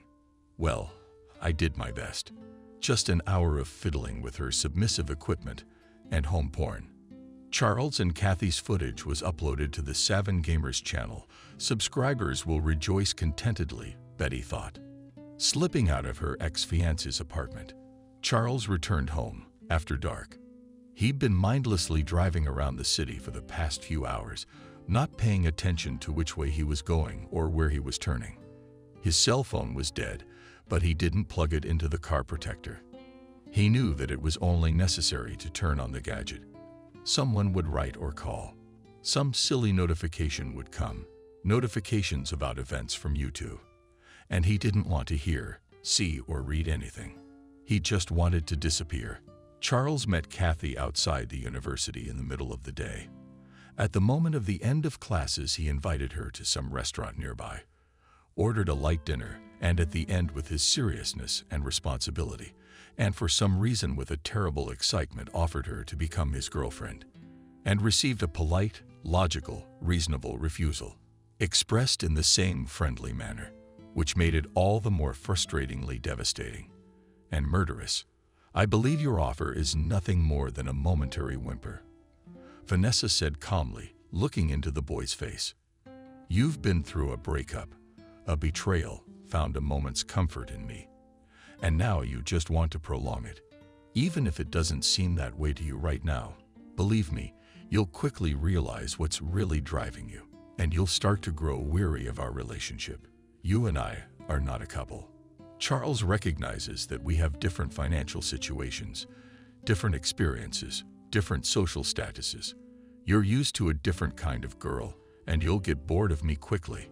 Although, of course, for a while you will like the novelty of sensations, but then you will start to shy away from me. And that's unpleasant and humiliating. Let's just be good buddies, friends. As such, we're nothing to each other. You're definitely a nurse, not a psychologist. Charles grinned, listening to this rebuke. "No, what kind of psychologist are you?" "Then you'd realize that you're rejecting me for one simple reason. You're just afraid. You're so afraid of liking me that you've decided in advance that our relationship is doomed to fail. You're afraid to even try." "What makes you think I like you?" Defensive, Kathy asked. "Because you were with me, you didn't push me away. You didn't make a scene when I started hitting on you. And because I remember how you were with me. I know how girls who jumped in just for sex behave in bed. They could never be like you. Passionate, tender, loving, sincere, and real. Do you believe yourself right now when you tell me you don't want a relationship? But I'm sorry, you didn't lie that night." The girl's cheeks flared. She lowered her eyes and scrutinized the tablecloth for a few seconds. Then she looked up at Charles and said firmly, "That's my business now. What it was when I was. And now I have studies, work to help my parents. And there's just no time for a relationship, even with you YouTube star. So sorry, it's out of the question. Goodbye." Kathy got up from the table and hurriedly left the restaurant. I even mentioned her stupidly. I was just trying to take one last stab at her. "You're my girl," Charles thought with a kind of detached tenderness. And only then did she fully realize that it was really for last. Kathy gave him a turn once and for all. Charles Gustman didn't remember the rest of the evening. At first he was driving around town, trying to figure out how to proceed, how to assuage Kathy's fear of the difference in their social and financial status and convince her to be together. But the longer he remembered the girl's behavior, the deeper into her character, the more unpromising began to seem to the guy any ideas that arose in his head.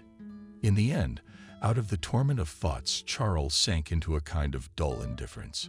He didn't remember leaving the car in the parking lot and returning to the apartment. He didn't turn on the light or even undress. He just collapsed on the bed and fell asleep without his family. In the morning, he was awakened by the insistent ringing of the doorbell. On the threshold stood Uncle John, the father.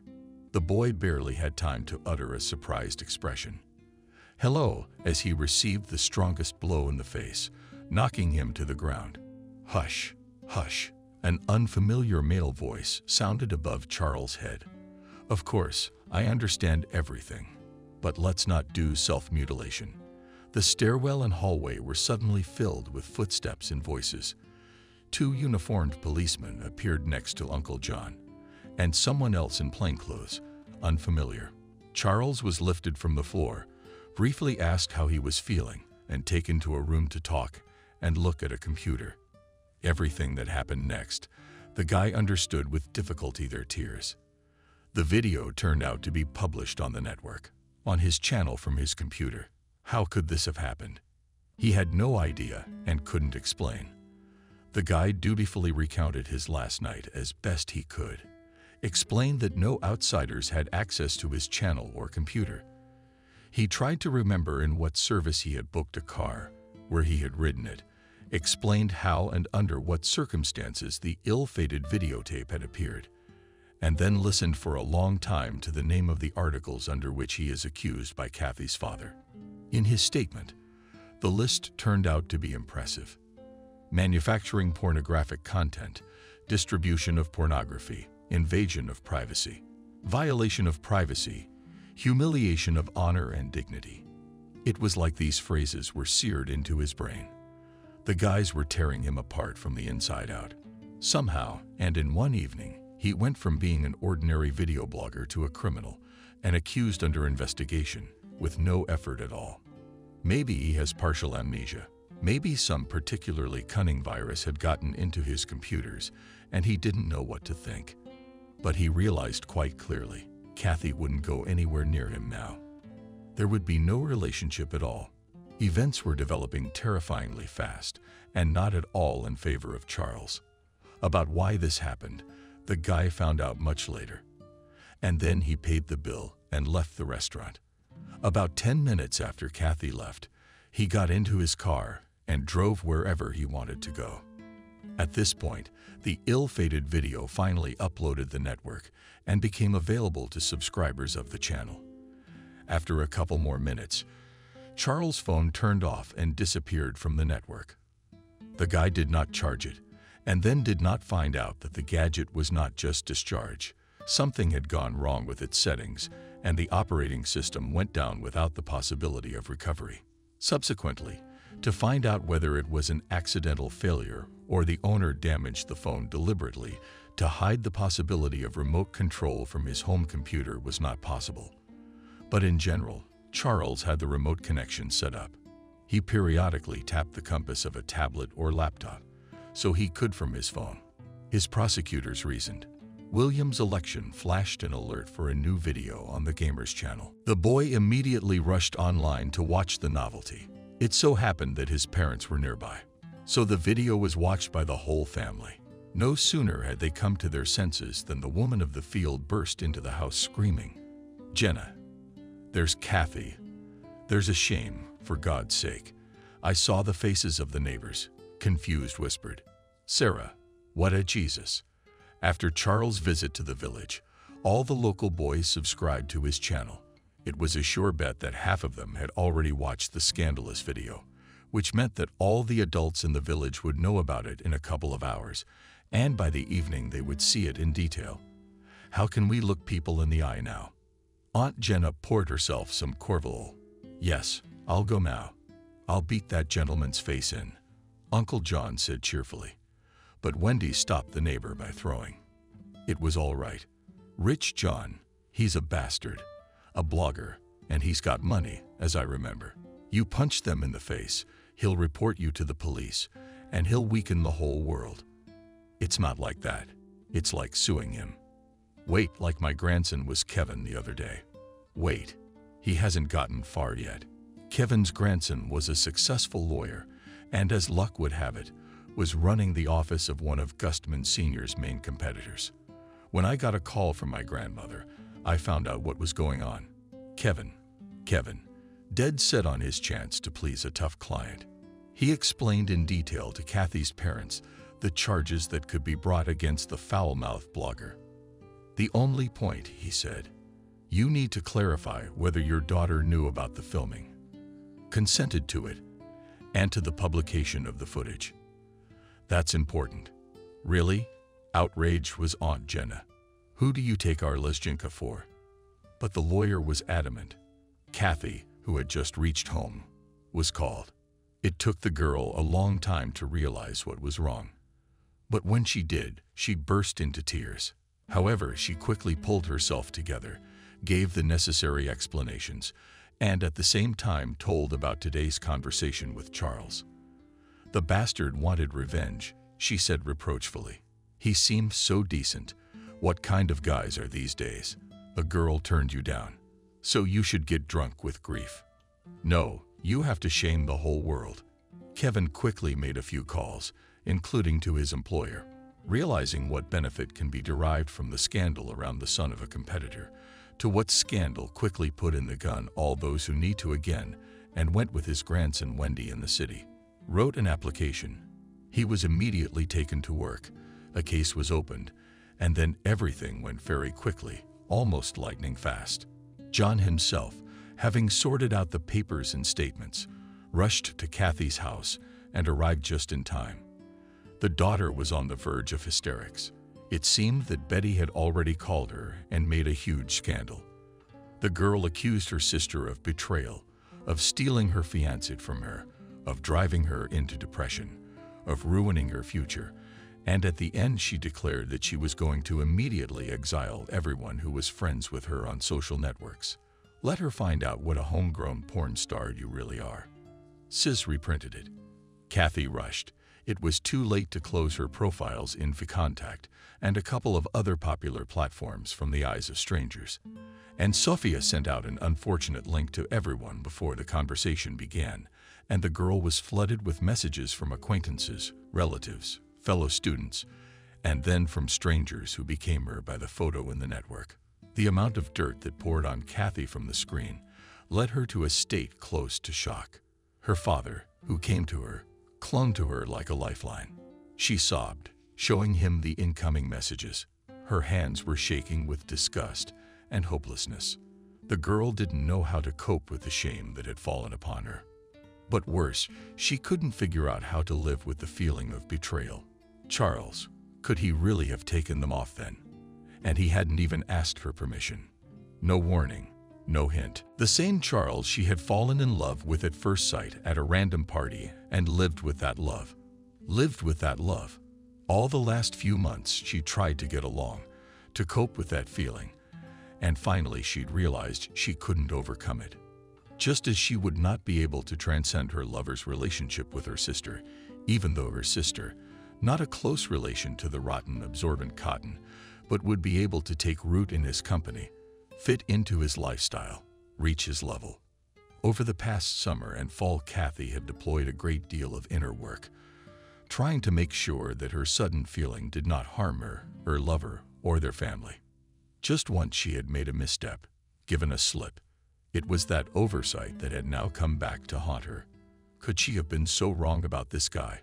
How he, who had seemed so sincere, so close, so real on that one night, had managed to turn around, a complete scoundrel, and use her to make an erotic video, to publish that video as revenge for refusing to date.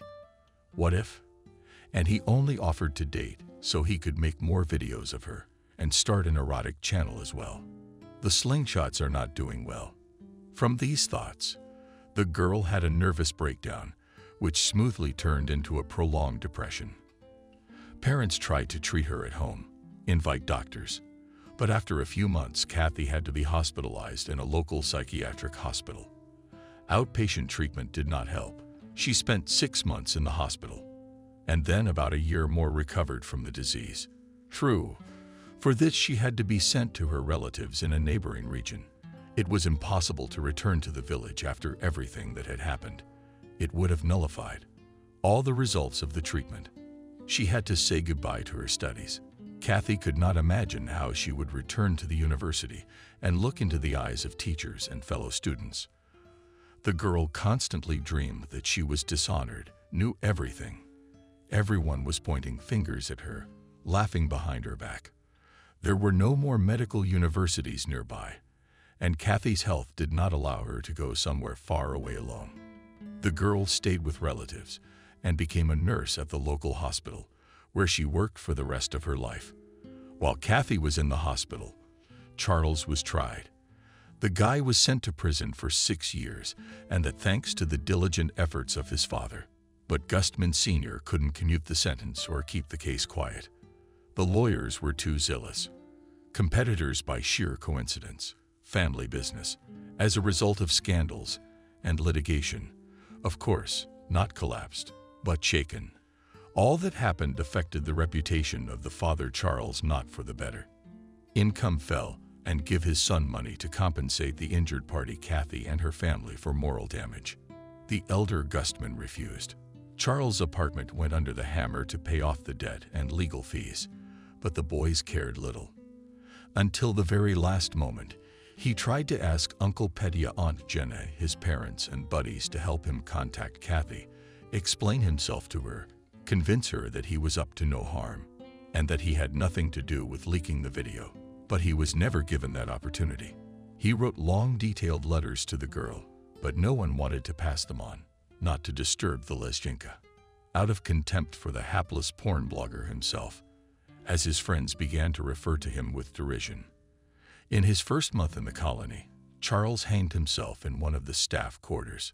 His parents buried him in the same town where the penitentiary was located, and they made sure that no one in their hometown knew what had happened. Betty went to conquer the capital and 2 years later married a successful Moscow businessman.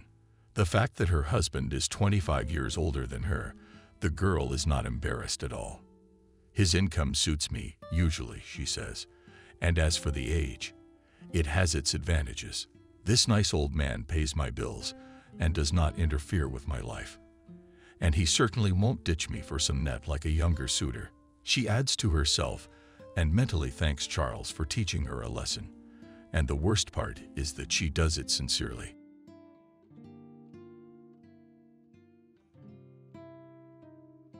Subscribe and click the bell. There was a sense of celebration in the house. It was because Emily was about to become a mother.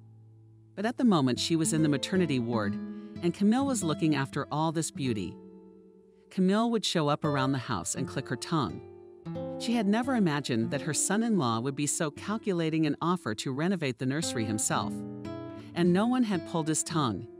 It was a personal initiative. At the same time, before that he had not even thought of starting the repair. And naturally, the mother-in-law had vague suspicions. She was somehow wary of the generosity of her son-in-law.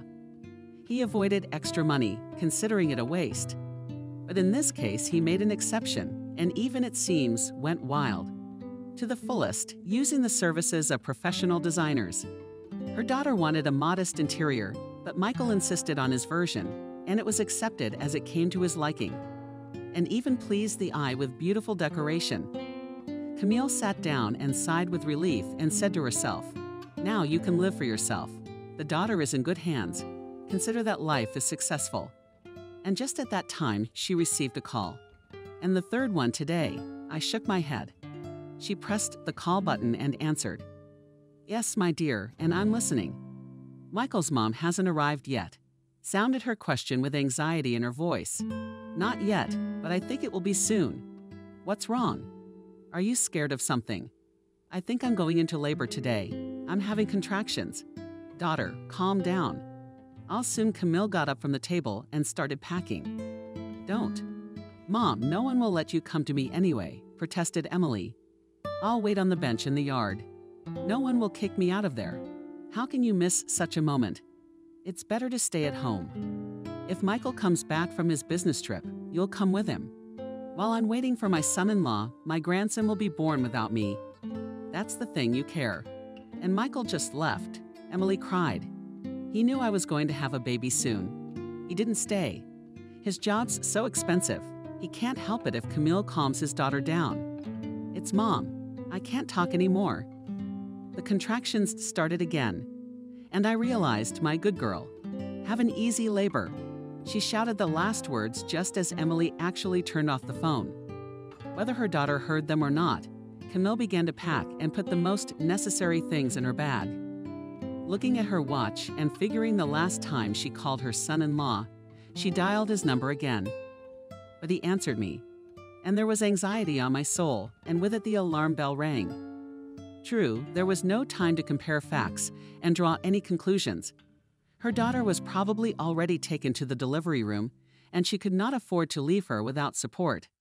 At the same time, a successful delivery took time, and it was not worth waiting until the evening for the baby to appear. And Camille decided to go because her heart was not in the right place. She was so much worried about her daughter that she could lie next to her in the delivery room. She had all kinds of thoughts going through her head. What if the labor dragged on? Would she be able to bear it? Emily was about to become a mother for the first time. and naturally, she felt emotional stress. But a mother in this situation would not be able to help her. Well, except morally, in principle, relatives and friends were allowed to be present at the birth and could stand beside her. Emily would have felt even more attention and care, but they had not discussed this moment beforehand. And now she did not make such a responsible decision on the fly. Calling a cab an hour later, Camille went down to the entrance. We had to wait only 5 minutes before a black foreign car arrived. Behind the wheel sat a man of 35 years old and with a beard. In the back seat, she said hello to him and pronounced, "If it's all right with you, can you give me a little more gas? I urgently need to go to the maternity hospital, and I will pay more than the standard rate. Are you going to express?" The driver asked in surprise, although it was obvious that he wanted to support the conversation in a joking way. "Yes, right here, without leaving the cash register. It's past my time. I'm going to my daughter. She's in labor. And don't ask any more stupid questions, or I'll tell you so much you won't be happy. I'm sorry, I made a bad joke. I'll see you tonight. Don't be nervous. Another thing is a joker, but on the whole, it's not a bad idea, and I'll think about it at my leisure. I have a daughter, but never had a son. That's what I mean." The driver nodded. "I'm putting on more gas. And you say time has passed. Women have babies even later in life, so it's not surprising. Thanks for the kind word. I'll keep it in mind." She thanked him for such a generous compliment. In fact, he and her person elevated all women to heaven and made her realize that age is not a hindrance. For the continuation of the species would be the desire to become a mother, and nature itself will try.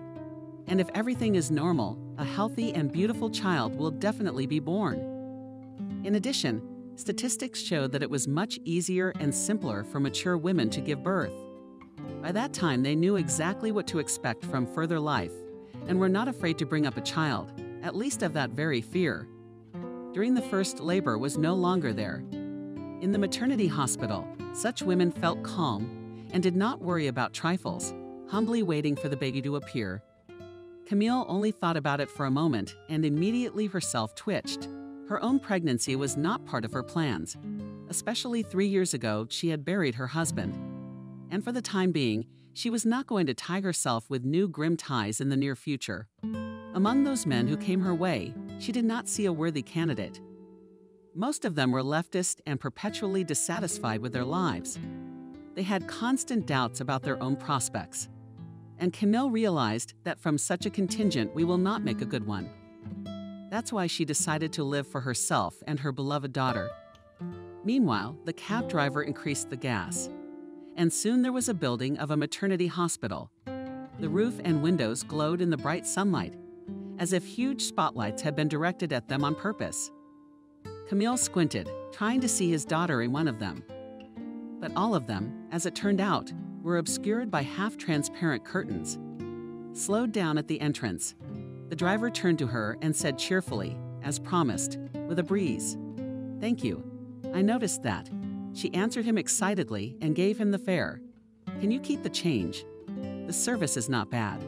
The jokes are not very good, but on the whole, it's fine.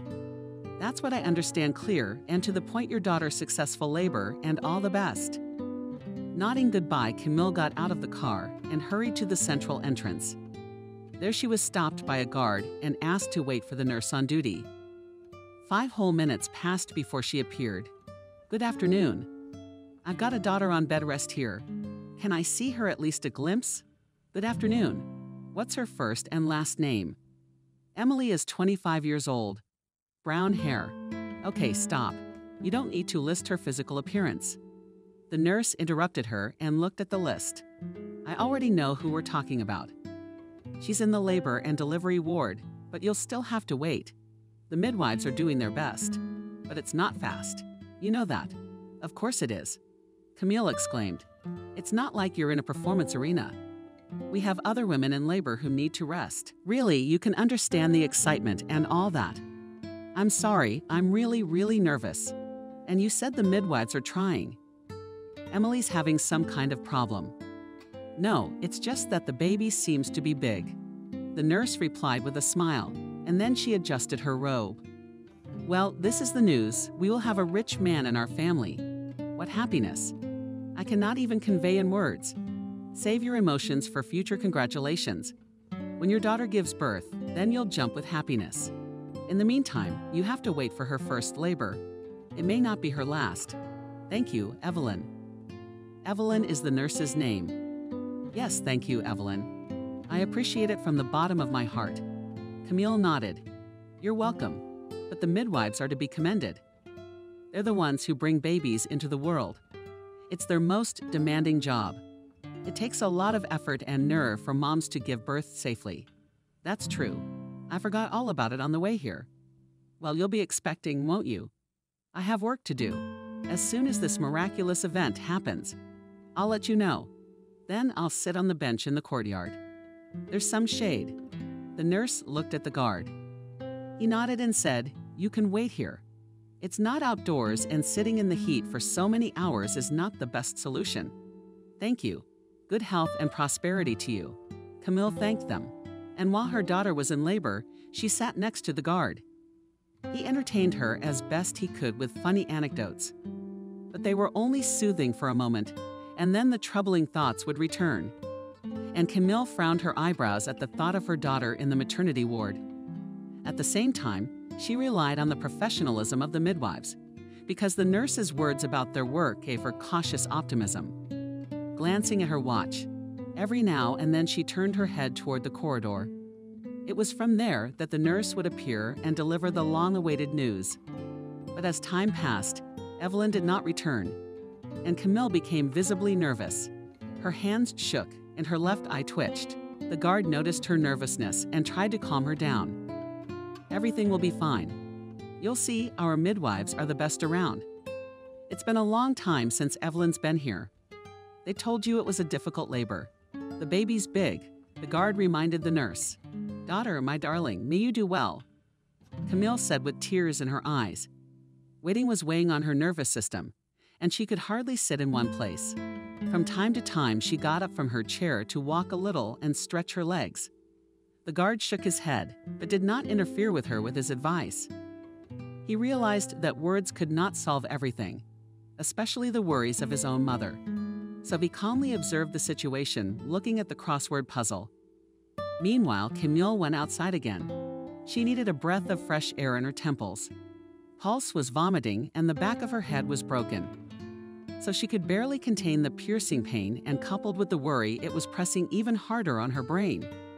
Finally, towards evening, when already patience was at the limit, heard the voice of the nurse, she flew straight down the corridor, and gesticulating joyfully at that. From her look and the smile on her face, Camille realized that the labor had ended successfully. A boy at 3,952 centimeters. A giant. Congratulations. You can see your daughter. It's such a blessing. What kind of happiness? I'm the happiest grandmother in the world now. By the way, am I allowed in her room? Through the glass, look. But if the doctor says it's okay, you can hold the baby. We can allow husbands and close relatives in the labor room. Isn't your daughter's husband here? No, he's on a business trip, shook his head Camille. He was sent away unexpectedly just before the birth. Well, he will be even happier when he arrives. The nurse smiled. Yes, you're probably right. Camille said, almost in a whisper. She couldn't hear a thing. Let's go, and I'll show you to your daughter. But before they went upstairs, they went into a room and Camille changed her clothes. She was given a white robe, a bonnet, and booties. And so she went to her daughter's room. And while she silently followed the nurse, she wrote a message to her son-in-law. Congratulations on your son. 4 kilograms Bogator. But no reply to the message came at the same second. And that made her a little wary. She naively thought that Michael was just waiting to be excited about the birth of a child. But in fact, he was completely in work and was practically not distracted by anything. He didn't even read the message from his mother-in-law right away. Going up to the second floor, they walked down a long corridor and stopped near room number 7. Through the glass, you could see her daughter lying on a special bed, and most importantly, with her next to her was a child, whom she gently pressed to her chest. Crying. Camille looked at the nurse. I'm looking at you and I can't help but let you come into the room. Besides, the doctor said yes, but not for long. and I understand and thank you for your kindness." Having opened the door, she cautiously peeped in and immediately met her eyes with Emily's daughter and cried with joy, holding the child with one hand and beckoned them to her with the other. "Mother, how happy I am to have such a son. I only wish Michael could see it." Camille went to the bed and leaned over and kissed her on the top of her head. At that moment, the baby frowned and began to fuss. Without thinking, she took him in her arms and began to rock him, humming a lullaby. After a couple minutes, he calmed down, and there was silence again. Emily rose up on one elbow and cocked an eyebrow. Disgruntled, she asked. He still hadn't made contact. "Not yet, no. I sent him a message. Should respond. I called too, but Michael didn't even pick up. Is he so busy he can't even pick up the phone? Don't worry about it. He'll answer or call back." Camille tried to reassure her daughter. And just as she said these words, a familiar music started playing. It was a message notification coming in. Handing the baby back to Emily, she pulled out her phone and began to read. It didn't take her more than a minute to familiarize herself with the contents of the message from her son-in-law. And judging by her facial expressions, she wasn't too happy about it. But something Mom sent Michael. "Yeah, you guessed it. I just didn't see much joy. Give it to me. I'll read it myself." Emily demanded her phone and she handed it over. For about a minute too, she drove her eyes around, studying her husband's reply. It contained the following words. "Thank you. Wow, I don't have any heroes in my family. It must be some kind of phenomenon. Tell Emily I'll be there soon." That was the end of the message. What did he mean by phenomenon? She never understood it, but it sounded kind of hurtful. Like Michael didn't believe it was his son. Emily handed the phone back to her mother and cried, "Daughter, what are you doing? He just texted that he wasn't expecting such a big guy. I'd be surprised too if I were him. To be honest, we don't have any similar cases in our family. And neither have you." Mom almost screamed at Emily. "You think it's some kind of phenomenon too? And the baby's not Michael's?" "No, I don't think so." I shook my head. "It's okay. You can't be nervous right now." "Then why did he text me like that? Why didn't he congratulate me anyway? Why didn't he call me? Just be patient for a while. When he has a free moment, he'll do it." And she was right on the money again. Because Emily's phone was interrupted, she purposely turned the sound down so that it wouldn't make noise or scare the baby. Her husband's name popped up on the screen and she immediately smiled. "Hello, my love." His gentle voice sounded into the receiver. "I'm sorry I couldn't attend the birth in person, but you know how I react to such events." "Yes, of course, we have already discussed it calmly and without nerves," replied Emily. "I want to congratulate you, or rather us, on the birth of our son, and wish him good health. And you and I have enough endurance and patience for the rest of our lives. Thank you. That was really nice to hear. But I'm still a little hurt that you left on the eve of the birth. You could have talked to the company and stayed. The director is aware of it, but he just had no other choice." Michael replied with regret in his voice. "And I'll try to make up for what I missed. Love." "Okay, I get it. Work is work." Emily sounded a little uncertain, and it sounded like veiled resentment. "I'm sorry, I really didn't have a chance to come, but I'm traveling back tomorrow. So I'll see you soon. Ethan and I will be waiting for you very much." "Did you decide on that name after all?" Michael asked. "Yes, those two. I canceled them because they don't sound like your middle name." "What do you think? Do you like it? You bet Ethan's bright and presentable, but kisses. Sweetheart." "I have to go to a meeting. And I kiss you, my love, and wish you good luck." Emily pressed the hang-up button and placed the phone carelessly on the nightstand. "What's wrong with you? Are you not happy that you talked to your husband?" Her mother asked in surprise. "Yes and no." He answered dryly, as if he were recording. It was as if he wasn't talking to me, but to his colleagues. "Maybe you imagined it. No, I'm not deaf, and my heart can feel everything." At that moment, the baby stirred again, and she gently put her arm around him and kissed him gently on the nose. The joy of motherhood restrained Emily from harsh words to her husband. And it was telling that she was very nervous. Perhaps because of the difficult labor, or was there some other reason? At the same time, to answer clearly and distinctly to herself what she was worried in the first place. Emily could not yet. She thought for a moment, and it seemed to her mother that her daughter had fallen into a comatose state. At least, that's what it looked like from the outside. And to make sure that everything was all right, she came closer and cautiously said, "Daughter, I still haven't gone anywhere here. I can see Mommy just caught the silence," frowned Emily. "Sometimes it's actually quite helpful. Just staring at one point and thinking about something. And what would that be if it's not a secret? Like why I didn't ask him about that message. Well, you heard him say he was in a hurry to get to a meeting." Your mother shrugged. "Exactly, that's what's important, not my labor." He just pretended to be happy and didn't say anything about his doubts. As if I did not understand from whom I gave birth to a rich man. Don't say that, daughter, or we will really start doubting together and it will not lead to anything good. We should be happy, not looking for reasons to fight. I wasn't going to fight with Michael, I shrugged. Emily was just saying her thoughts out loud. Let's keep them between us, Camille nodded. You were so happy when you heard your husband's voice. And now it's irritation talking, fatigue and nervous tension. My mother is probably right, and I'm probably making myself nervous. I just need to relax and not think about sad things. Especially since Michael said he'd be here soon. Exactly. Maybe he'll pick you up from the hospital too. Irritation and nervousness. Indeed, Emily still hadn't let go, and it made her even more cranky, like a little girl. But that's not surprising. After childbirth, women do not immediately come to their senses. They need time to calm down, and sometimes it drags on for several days. At this time, close people have to show outstanding patience, and none of them grumble. Everyone realizes that childbirth is not a procedure in a space salon, and the most real trials.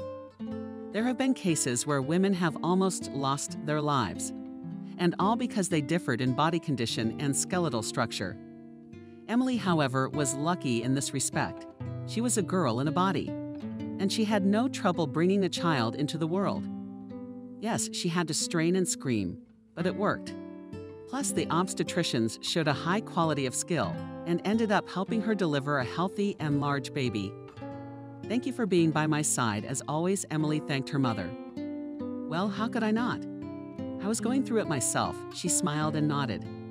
And Dad was working at the time too, wasn't he? Remember, he wasn't.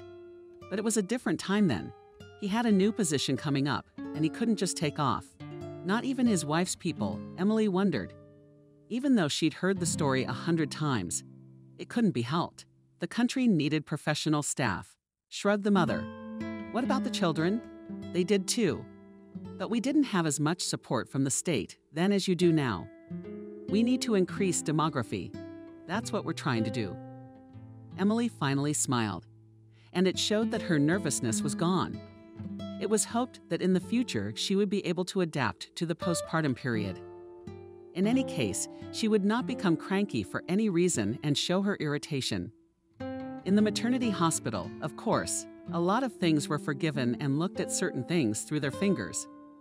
But if any mommy drove the staff to a white fury, they tried to say goodbye to her as quickly as possible and did everything to make her discharged sooner and leave the walls of the hospital.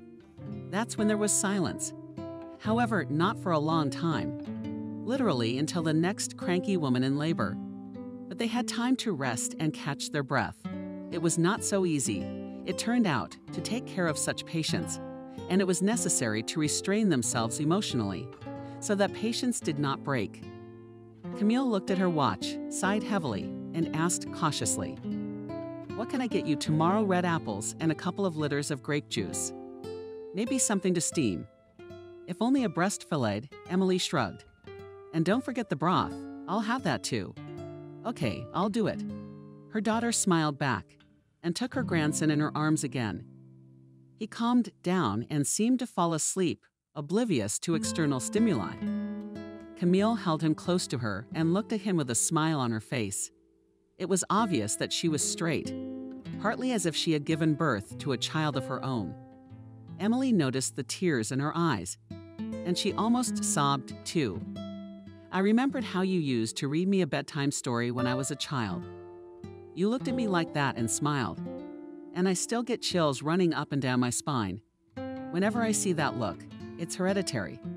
My mom used to do the same thing, but she told stories not from books, but from memory. And to be honest, I wondered how she knew so much. Every day something new, and not a single repetition. That's a phenomenal memory. So you kept books in your hands as long as your eyesight allowed. I didn't really have a taste for them, and I don't now. Maybe Ethan won't go, and she made an indiscreet assumption. I don't know, Mama, Emily shrugged. He's only just born and he's not in the mood for books yet. But if you think it would be good for him, I can read stories to him sometimes. I think they say it calms the nervous system. Who knows, maybe he'll be less cranky. That would be nice, because I have a feeling he's taken over my personality. Just as hot-tempered and emotional. Tell me about it. Sometimes I wonder how Michael puts up with me. Emily rounded her eyes and shook her head. You see, you already do not scold him and do not get angry, said the mother. That's a sure sign that you're coming to your senses after childbirth. If you continue like this, they won't keep you here for long. How do you want me to get home as soon as possible? I can't wait to babysit my grandson. Yes, my daughter is a great joy to me. You're all grown up and you don't need diapers. Your grandson, on the other hand, has his whole life ahead of him, and you need to make sure he's taken care of as much as possible. I know, Mom, especially since Michael's made all the arrangements. But at first, my son's still going to be spending more time with us. I don't disagree. But you're going to have to get him used to sleeping in his own crib. And if you don't do that, you'll never get him out of your skirt. So he's my little boy, and I love him very much. After Emily said that, she gestured for the baby to come back. Okay, go back to your mom. I still have time to babysit you. Kissed her grandson on the cheek, she gently laid him down next to her daughter. Emily smiled back and began to stroke her son in a feminine way.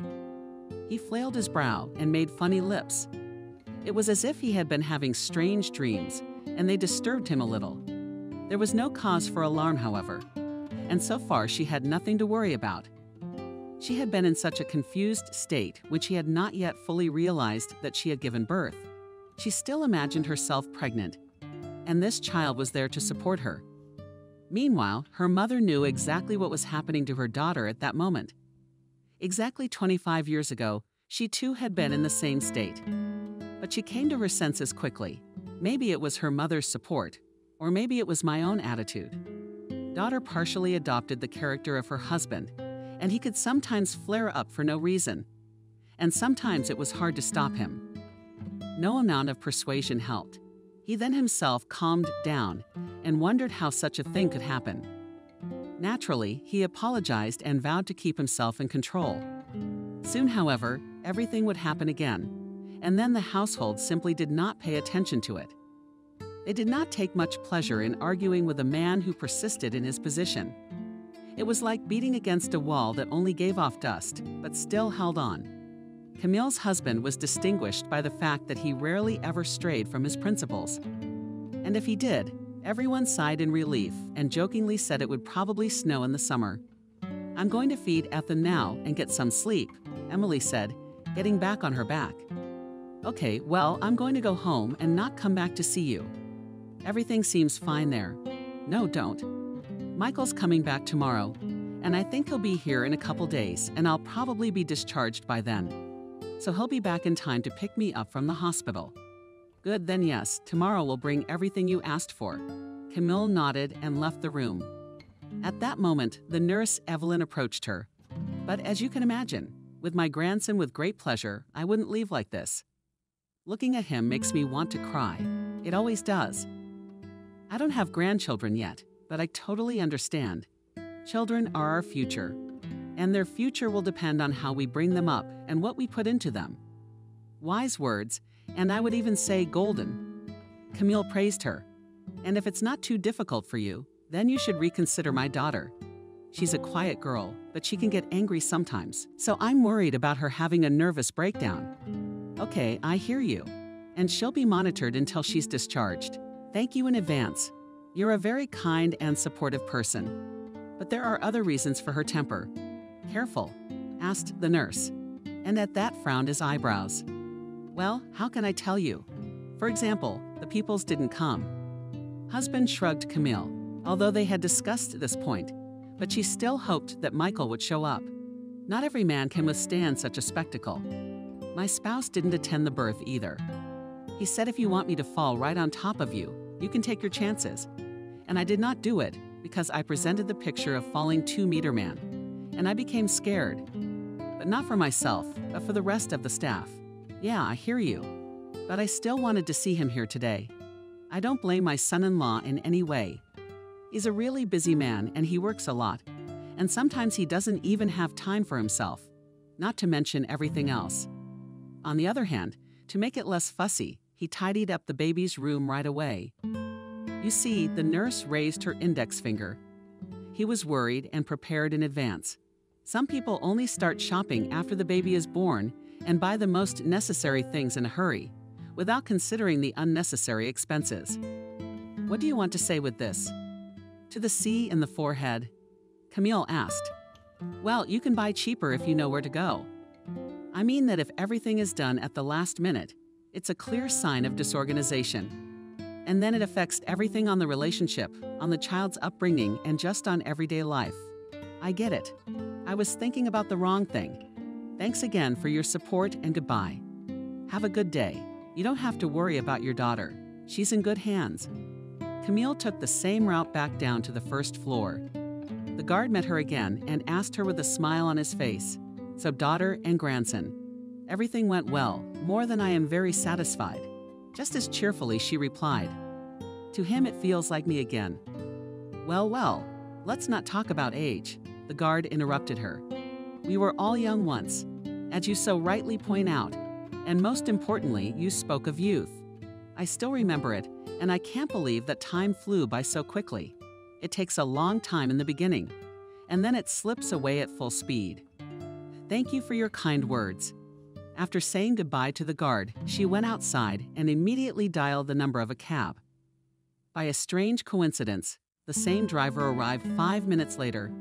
He smiled broadly and said humorously, "We are like two lonely hearts once met, and again we are magnetically attracted to each other." What a joke. You want to laugh and cry. Camille wagged his finger at him, and just like last time, she got in the back seat. I apologize if I've offended you. He apologized. The driver started the car and then asked quietly, "Are we going to the same address?" "No, I'm going home now. I need to clean up and get a good night's sleep." So my daughter had a baby. Yeah, a boy, almost 4 pounds. Wow. He's gonna grow up to be a real big boy, and he's gonna take on all the boys in the yard.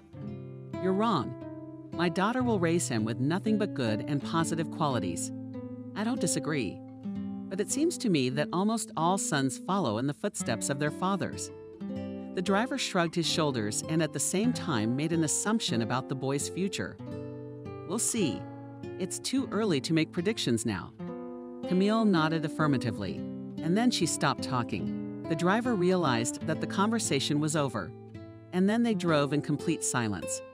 Even the music did not play in the speaker, although he always turned on a soothing melody, and only for her he made an exception, because after today's events, she needed complete peace. She hadn't told him that directly, of course, but the look on her face was enough to read her thoughts.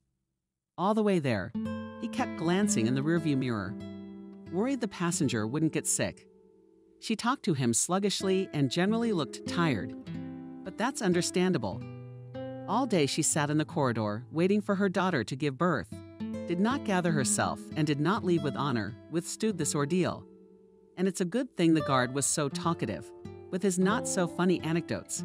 He distracted her a little from sad thoughts, and at the same time did not let her fall asleep. Otherwise, she'd lie right where she was sitting. All in all, it had been a busy day, especially for the nervous system. It was only towards the end when the nurse told her the good news. After that, it seemed, one could not only dance, but also start one's life with a clean slate. However, if Camille had been offered something like that, she would definitely have refused. And first of all, because there would be no Emily in her new life. And she wanted a daughter so much, and she resembled her in every way. And nature responded with a long-awaited gift. That's why she wouldn't have started from scratch. Besides, she wouldn't have all the events and moments she'd been through. 20 minutes later, they pulled up to the right house, and the driver loudly announced the final stop. "Yes, thank you," in a sleepy voice. She answered him and took the money out of her purse.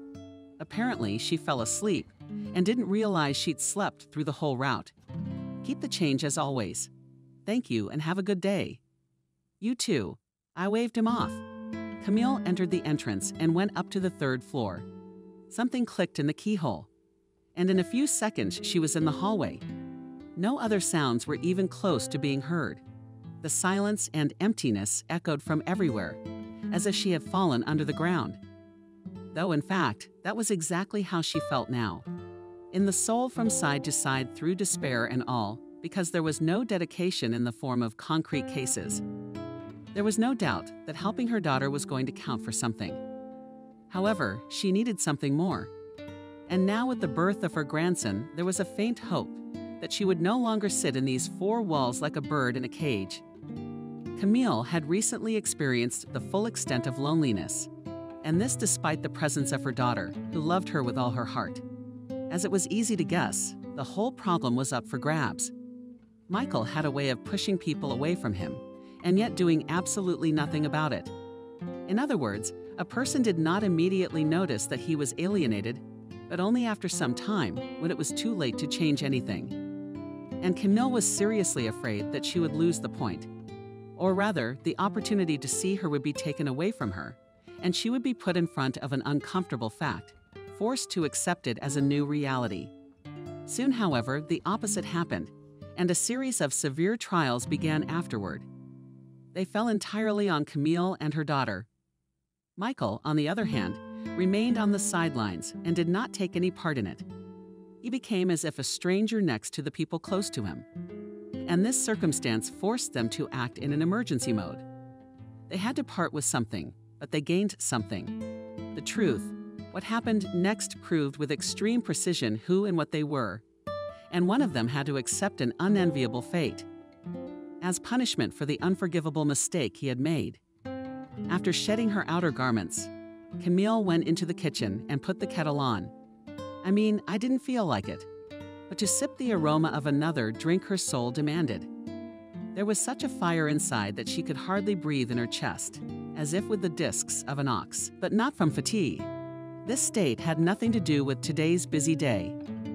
On the contrary, after her daughter gave birth, she felt relieved, and she didn't leave her until she got home. And already here a completely different set of emotions arose. They kind of signaled something important. It made you think and compare. And against this background, I drew not the most comforting general conclusions. And that was especially true of the relationship between her son-in-law and her daughter. From the moment Emily became pregnant, he had changed dramatically. If before that he spent all his free time with her, then soon he began to have unforeseen business trips. And not anywhere, but as far away from home as possible, and most often in the same city. Emily loved her husband immensely, and did not seem to notice the obvious things. And only her mother tormented herself with murky suspicions, but she could not express them, because she was afraid of her daughter's anger. Besides, suspicions alone meant nothing. Michael could have had 100 reasons to go on a long business trip, but the fact that he began to do it at regular intervals created those suspicions. They've been building up like a snowball, and they've been building up, and they've been building up to even more difficult thoughts. And in fact, some of them floated near the surface, such as the choice of interior design for the children's room. After all, Michael insisted on his own option, contrary to Emily's opinion, and did not even listen to her. Although she offered not the worst ideas. Perhaps not so original, but not empty. From the outside, it would seem that he wasn't doing the upgrades for his son. Or he'd gone to the trouble of appearing to be a loving and caring husband. Either way, both versions and all could not be ruled out, because they could lead to the same sad denouement. Among other things, today's surprises about the baby's weight. He was not born skinny, and that, on the contrary, was to be rejoiced over. However, Michael said that he did not have such a stout child in his family. At the same time, he cleverly twisted his arm. When Emily began to demand explanations from him, I pressed on her pain points, and she immediately melted. But then she pulled herself back together and came back to reality. And she was aided by her mother's genes. It wasn't easy to deceive. Only 2 people had ever managed to do it in their entire lives. And her husband wasn't one of them. He only showed character. Otherwise, he didn't even try to get away with it or look for false traces to deceive, only to end up being exposed. After drinking a couple mugs of soothing tea, she still couldn't sleep for a long time afterward. All the same thoughts that had overcome her during the day were in her head and kept her awake. There was a sense of falseness on the part of her son-in-law, but without any obvious signs.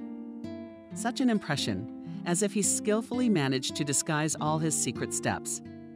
And they were not even out of the general background, as if they went in unison. At the same time, she saw no reason to relax. It was for her daughter to make a picture that everything was all right. But what was really going on in her soul?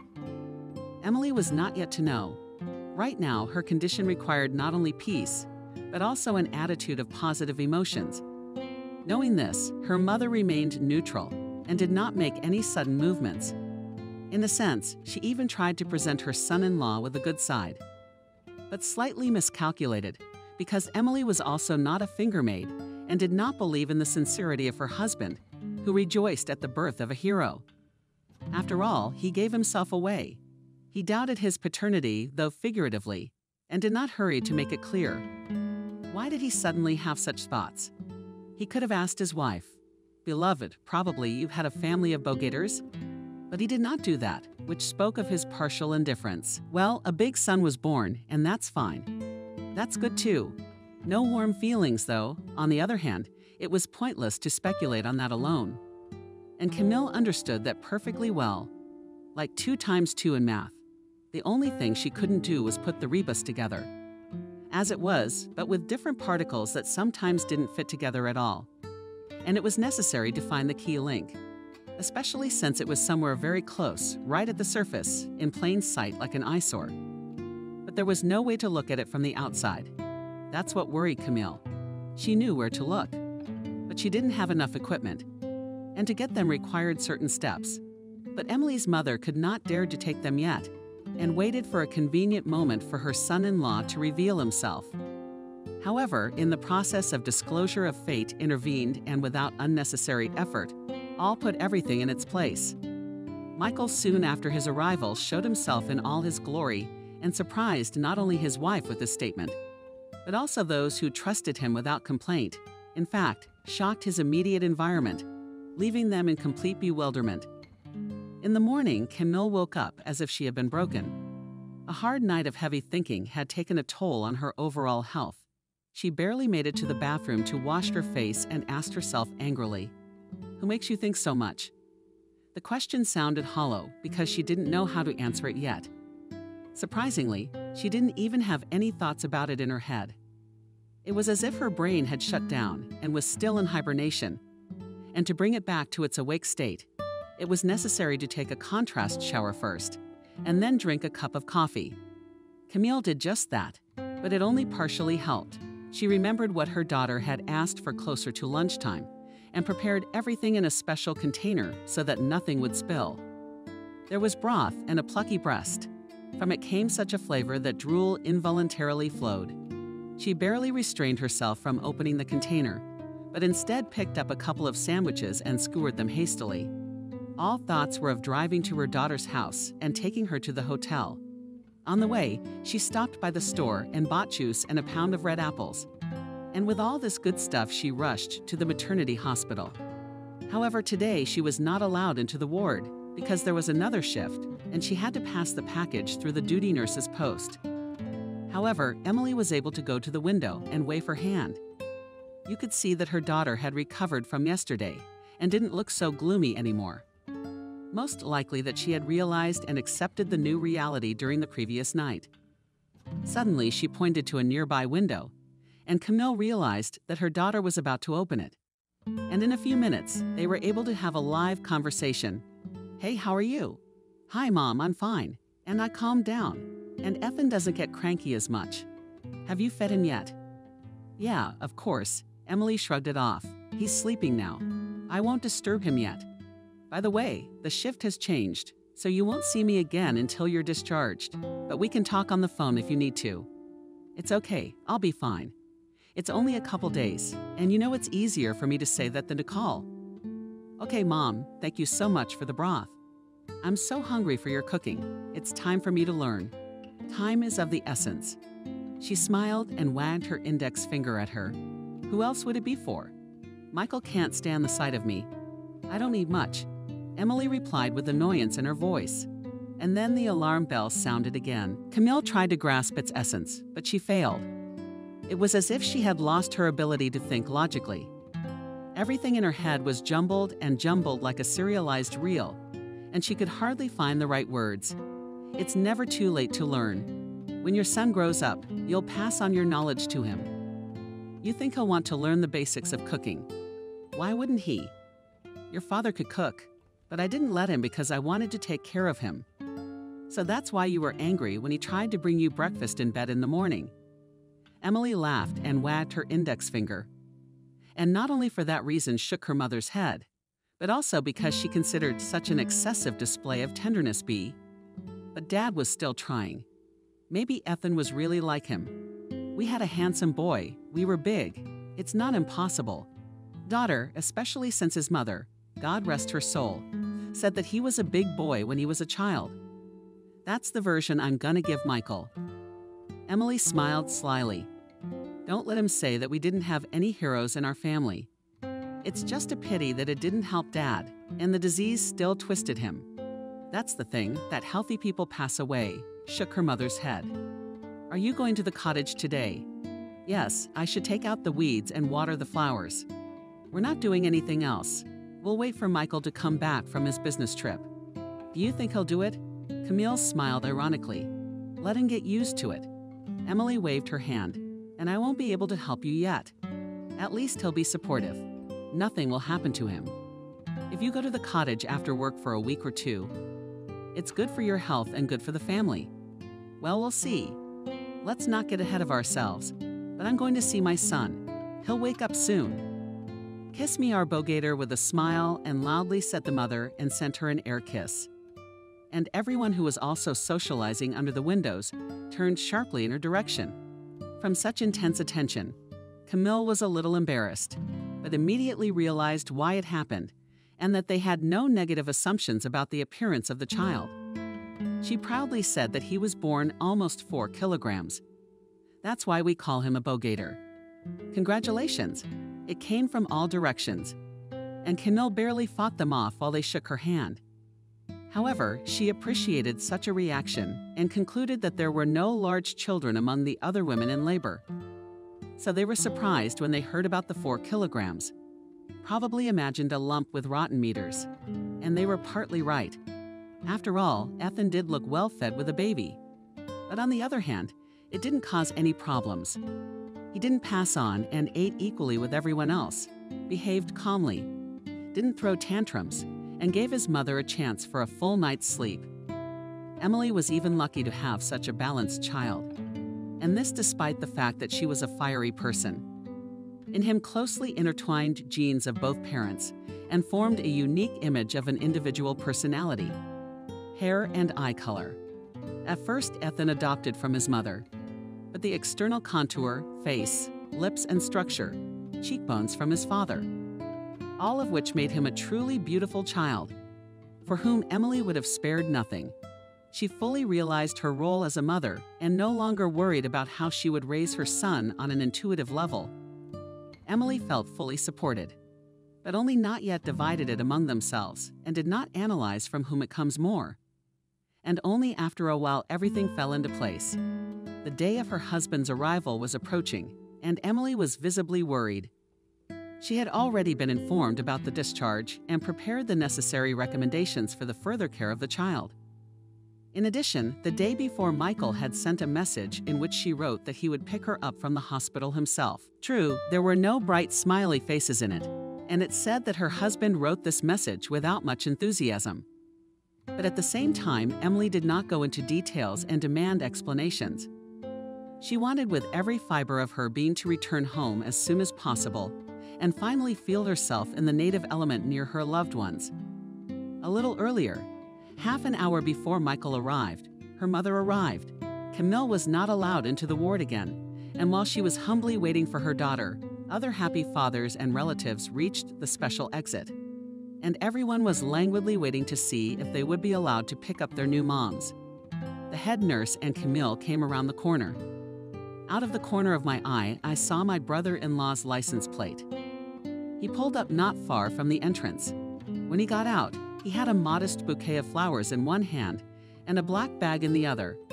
Apparently, a gentleman's kit for the medical staff. Basically, she hadn't noticed anything strange yet, and it was possible to assume that the son-in-law was really happy to meet his wife from the maternity hospital. But as soon as Michael approached her, he was immediately cold. "Hello, Camille. Did you come here before me, or have you been on duty since yesterday?" "Hello, Michael." She answered him with the same restraint. "If they'd let me stay, I wouldn't have left here at all. But don't judge me. I didn't wait, by the way. I was making money. I'm sure you did." "I see you're not in the mood," Michael summarized. "Well, with your permission, I'll wait for my wife in silence." Camille made no reply, for just at that moment, Emily appeared at the door. She was carrying the baby in her arms, and she was glowing with happiness.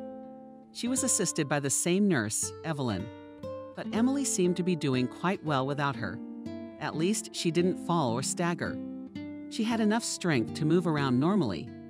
When Michael saw his wife, he smiled and almost confused who to give what to. "Hello, my love. I'm so glad we're back together. Now it's our baby too, and hello, sweetheart." Emily interrupted him and handed him the baby in his arms.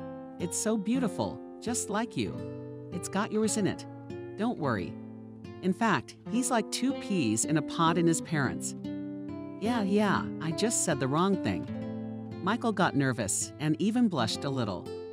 Camille intervened, noticing the confusion on his son-in-law's face. "Okay, I'll just be a minute." He quickly handed his son to his mother-in-law. It was as if the burden was burning his hands, and he could not feel at ease while he was holding his own son in front of him. Another alarm bell rang, but this time Camille did not pay any attention to it. Or rather, she didn't want to think about it on a day like this. After all, she was welcoming her daughter and grandson from the hospital. All other problems and questions were in the background. And even this situation with the transfer of the child was not an exception. Meanwhile, Emily also noticed how her husband too quickly agreed to give the child away. He could have been supportive. "I could have unlocked the car myself. Maybe you don't even trust me with the keys anymore." "What are you, my favorite?" "Of course I do," Michael replied with a tremor in his voice.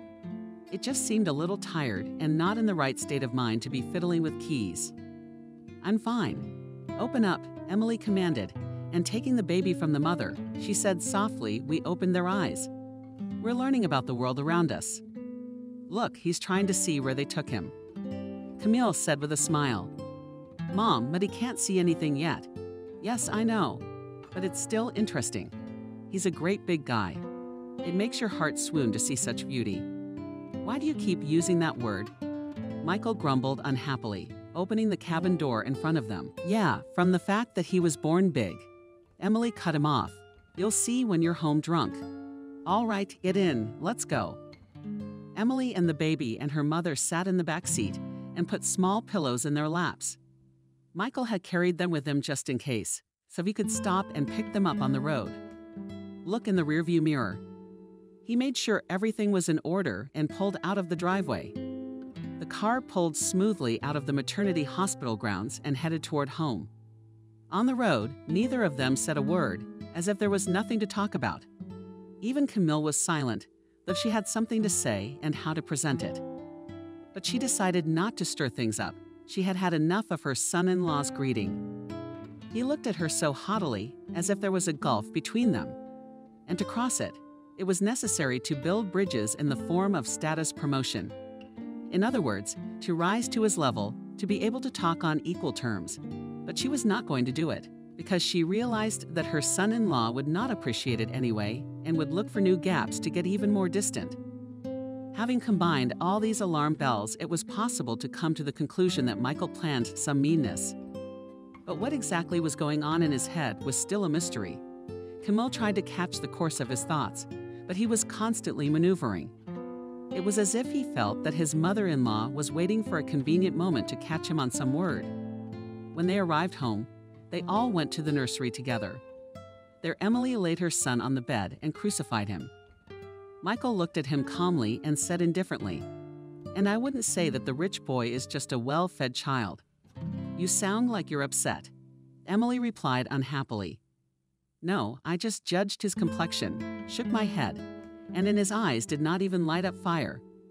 It usually happened at the moment of the first acquaintance with the child, and the new parents, whether father or mother, directly begged for happiness and visibly worried, but not Michael. He was very calm, as if the son was not brought from the hospital and bought in a toy store on sale. About the same condition could be read on his face. And Emily, sensing her husband's indifference to her own child, muttered unhappily, "It would be better to help with the tapes than to stand there." "Well, I don't know how. Look how it is necessary and memorize. Might come in handy." "In what way?" Michael frowned. "You're always at work. I'm confused with the baby. But it could happen that you're going to be overwhelmed." "Yeah, well, you have to study. How about a celebratory dinner?" "Not tonight." Emily crossed her arms across her chest and made a sour face. "What about you, Camille?" He turned to his mother-in-law. "I don't think we should celebrate today either." She shrugged. "Let's do it sometime next weekend, just in time for the cottage. Water your flowers again. No one's forcing you. Mom can do it herself." Emily cut him off. "Even though I told him at the hospital he'd be helping for at least a couple weeks. In general, as I understand it, today the holiday is canceled. Just in case, I decided to check with Michael." "Yes," the wife and mother-in-law answered in one voice. "I see. Then we continue to learn how to swaddle." We bent over the baby. He began to change the tape together with his wife, and at the same time his mother-in-law was watching him. And she had already formed a definite opinion. What should she and her daughter expect in the future? She clearly imagined how her son-in-law would change in a month or sooner. Judging by the way he behaved now, it was safe to say that he was preparing for something unexpected. And soon it happened. Or rather, in a week. That's how long it took Michael to reveal his cards. Only he could not imagine what would be waiting for him in the future. He had counted on a pleasant and promising prospect, but in the end he fell to the bottom of life, and none of his friends felt sorry or lent a helping hand. After all, he had committed an act for which there was no justification at all. Not only that, he did not have the courage to ask for forgiveness from the closest people. He simply took and burned all the bridges. However, all this did not happen overnight, but over a period of time.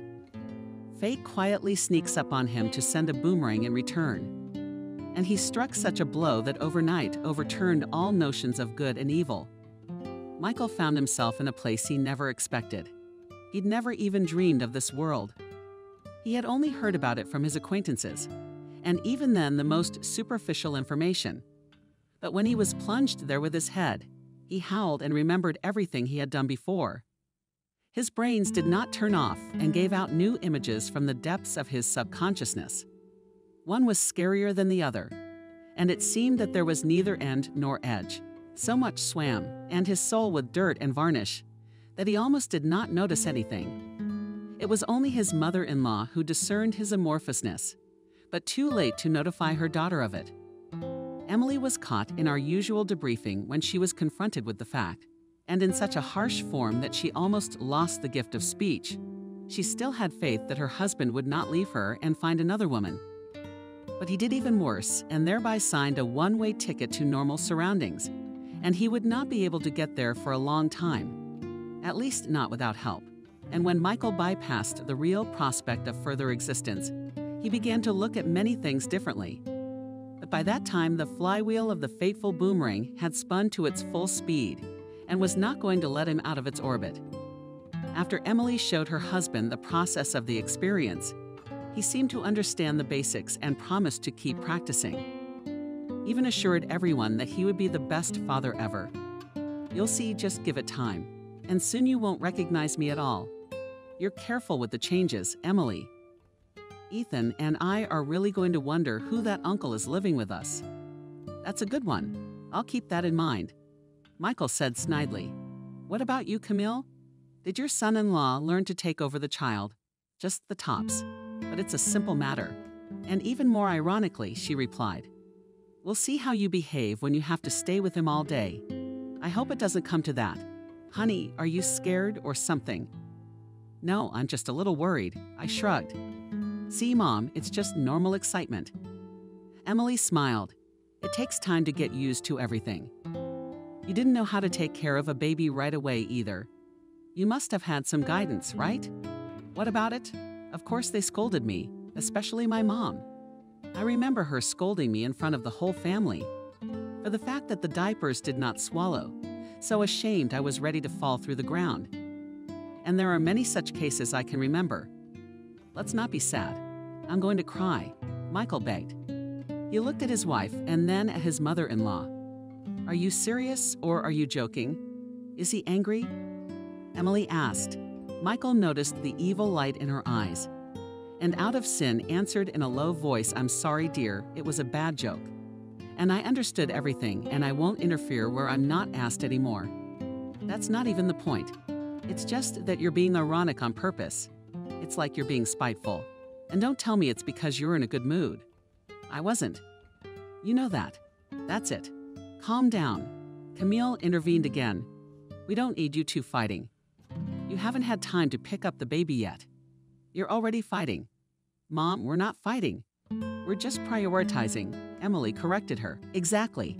And all of a sudden you panic. Michael, like a fox putting in his 5 cents to justify himself to his mother-in-law. But she didn't even bat an eye. She just kept pushing her line. Your family is one more person.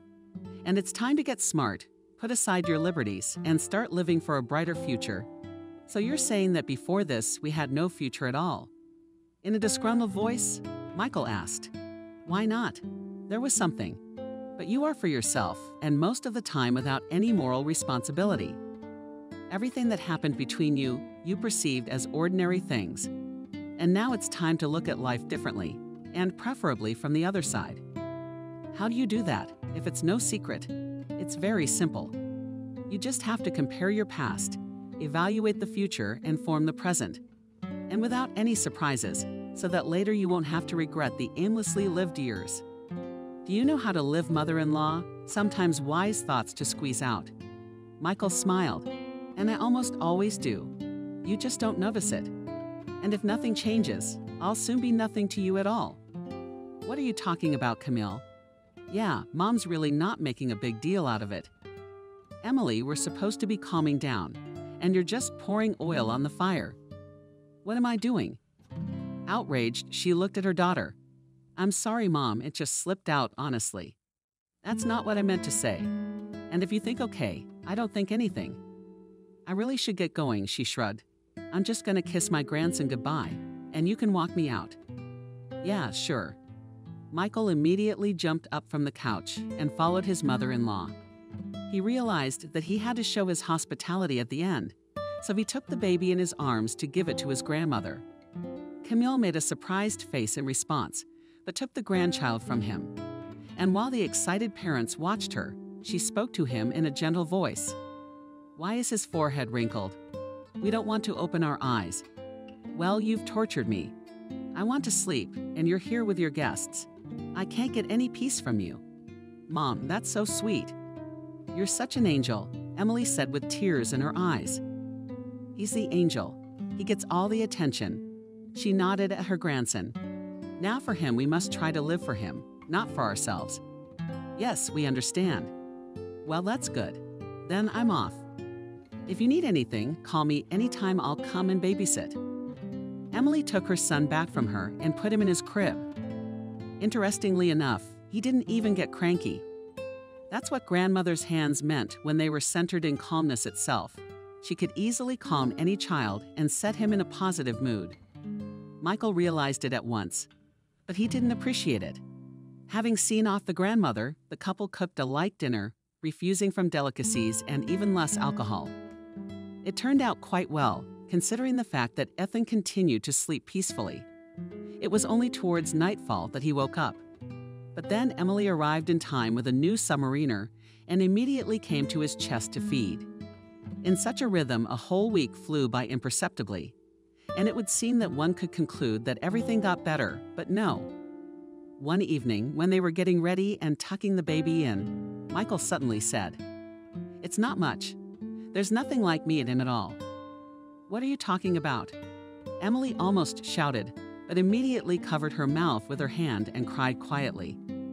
"And look at you, as if you were someone else's child." "Michael, stop talking nonsense. What about you? What's going on with you today?" "Nothing. I just took your mom's advice and decided to look at life from a different perspective." I answered you snidely. "Well, here's the thing. I decided to listen to her for once." That jerked Emily's shoulders. "So what came to your mind? Why don't you share? The child is mute." "That's the conclusion I've come to. And don't even try to change my mind. I'm not going to. But in a month's time, you'll be the one apologizing. We'll see about that. Don't guess when you don't know what the future holds." "What do you mean?" "A frown on your brow?" asked Emily. "Then you'll see when the time comes." What could it mean? She didn't know yet, but she was wary. Her husband had suddenly changed for the worse. And interestingly enough, her mother had said the same thing. So Emily decided to do a DNA test to prove her parentage. In addition, she made her mother aware of the incident and generally offered to move in with her. Emily, however, refused. "We have to wait a little longer. Maybe he's temporarily losing his mind.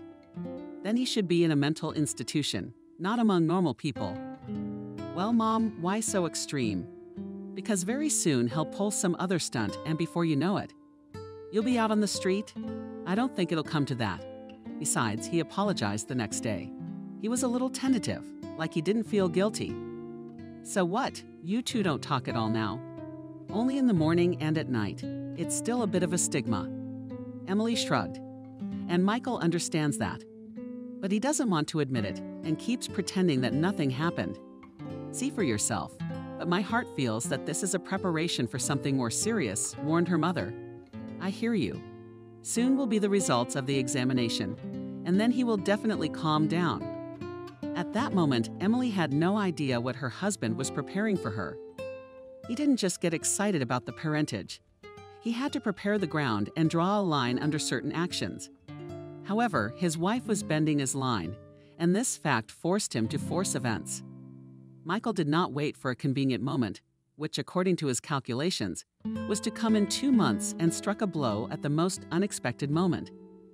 But before that time, he and she kind of even made up and agreed that there would be no disagreements between them. And just so there was no doubt about it, personally, Michael started acting like a model family man. Since then, it's been another week and things have kind of calmed down. But eventually he ran out of patience and had another fight with his wife. So the neighbors were pointing fingers at them the next morning. Emily cried all night. At the same time, she did not sleep well because her son was capricious. The husband, with his loud screams, drove everyone to a white fury, and first of all the child. He even began to shudder, and this did not bode well. The mother again offered Emily to move in with her and leave Michael for a while. But she again refused.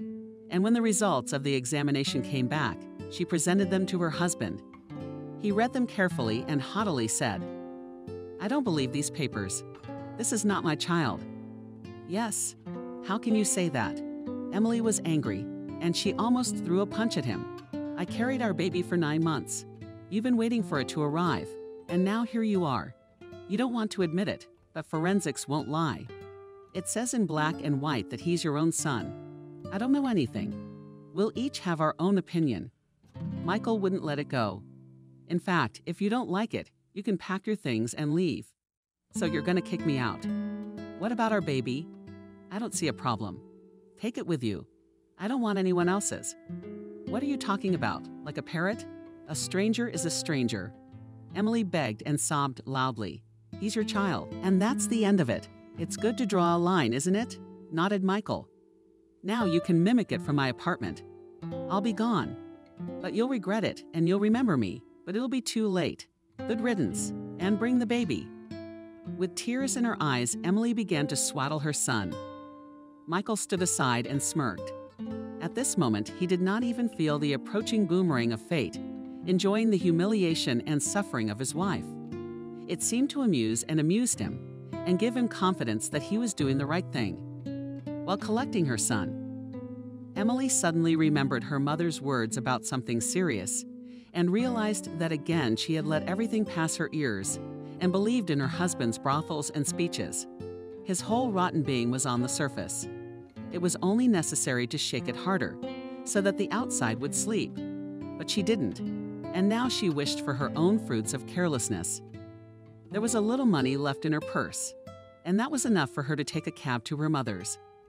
Naturally, Camille welcomed her daughter and grandson with open arms, but she also read moral lectures. I warned you that this wouldn't end well. I even suggested you move in with me, at least for a while. Mom, that wouldn't have worked for me. He's gone off the rails. It's like he's been waiting for the right moment. I thought so too.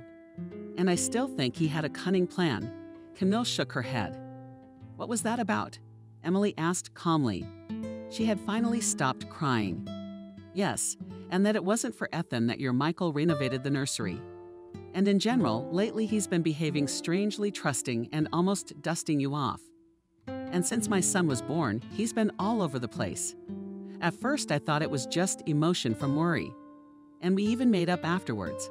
But it's only been a week and it's happened again. I don't know what happened to him. Okay, I'm gonna take responsibility and tell it like it is. Your husband has another woman, and it's likely that she had a baby with him too. And he prepared this room for that child. I don't believe it. Mom, I don't believe it.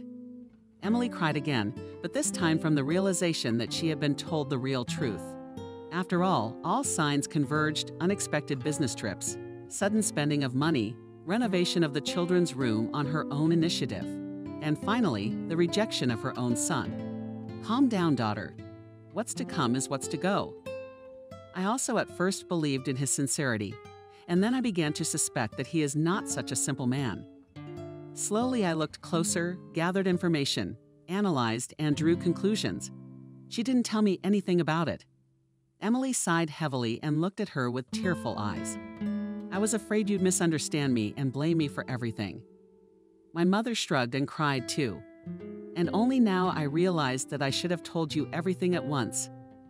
You wouldn't have had to go through all this, and you wouldn't be crying in front of me now, but you would live in peace. What happened is what happened, Mom.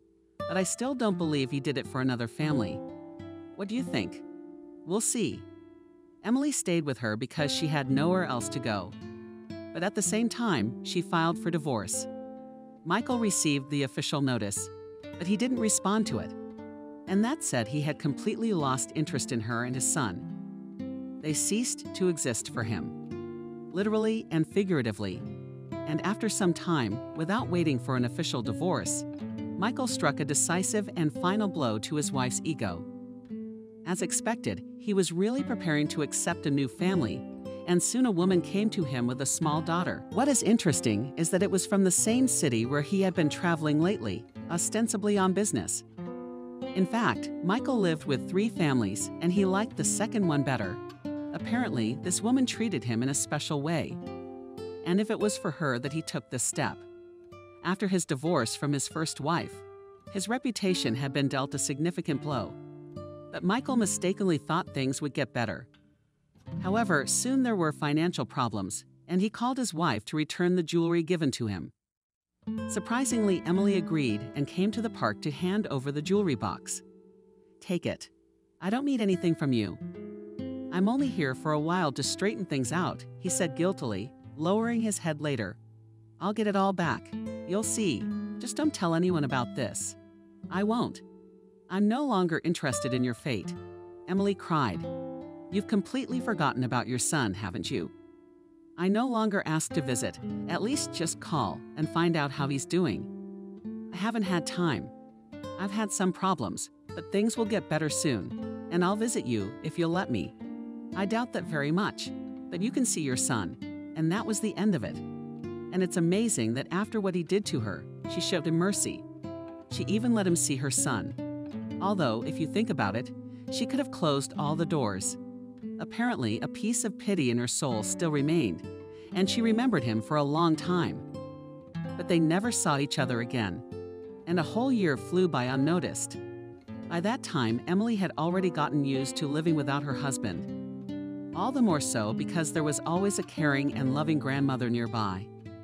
Together, they managed not only to educate Ethan, but also to provide him with everything he needed. Emily did not sit idly by and also worked part-time and brought a substantial income to the general budget. It was quite good and enough for all the necessary expenses. They even managed to save for a rainy day, but fate took care of them and warded off storm clouds. What couldn't be said about the former taker? He not only could not solve financial problems at the expense of his wife's jewelry, but also lost the last thing he had and above all the respect of close people. And his friends had stopped giving him a hand. And all because the boomerang of fate dropped him to the bottom of life. Michael couldn't cope with the oppressive pressure and fell into drunkenness. Naturally, his new wife left him and took his daughter. The apartment turned into a den, and alcoholics from all over the neighborhood began to come there. He took a spare drink and sank to the bottom of life, lower and lower. He never even thought about the fact that he had a different life. For all the things he'd done, he had to answer bitterly, and not only to be left without a family, but also to turn into an alcoholic. The boomerang of fate was so powerful that it left no chance for salvation. Even his neighbors, with whom he was once friends, did not lend him a helping hand. They simply shied away and pretended not to notice. Emily soon found out about it too, naturally from her mother, but she was unwilling to visit him. By saying such words, he had set himself up and gotten what he feared so much. Indeed, Michael mocked those who for one reason or another were above her life. And when he himself got there, he felt all the delights of a worthless existence on his own skin. And in this he could only blame himself, because he did not value what he had. His wife calmly adapted to the new life and did not worry about how her ex-husband. She realized that all this time she tolerated indifference and deceit, and did not even suspect what kind of person Michael really was. The lamentable outcome of their life together was an invaluable experience for Emily, and she learned from it certain lessons. However, she decided not to tie herself to new family ties for the time being. Their son was fine as it was, especially since grandmother was helping, and new life horizons awaited them ahead.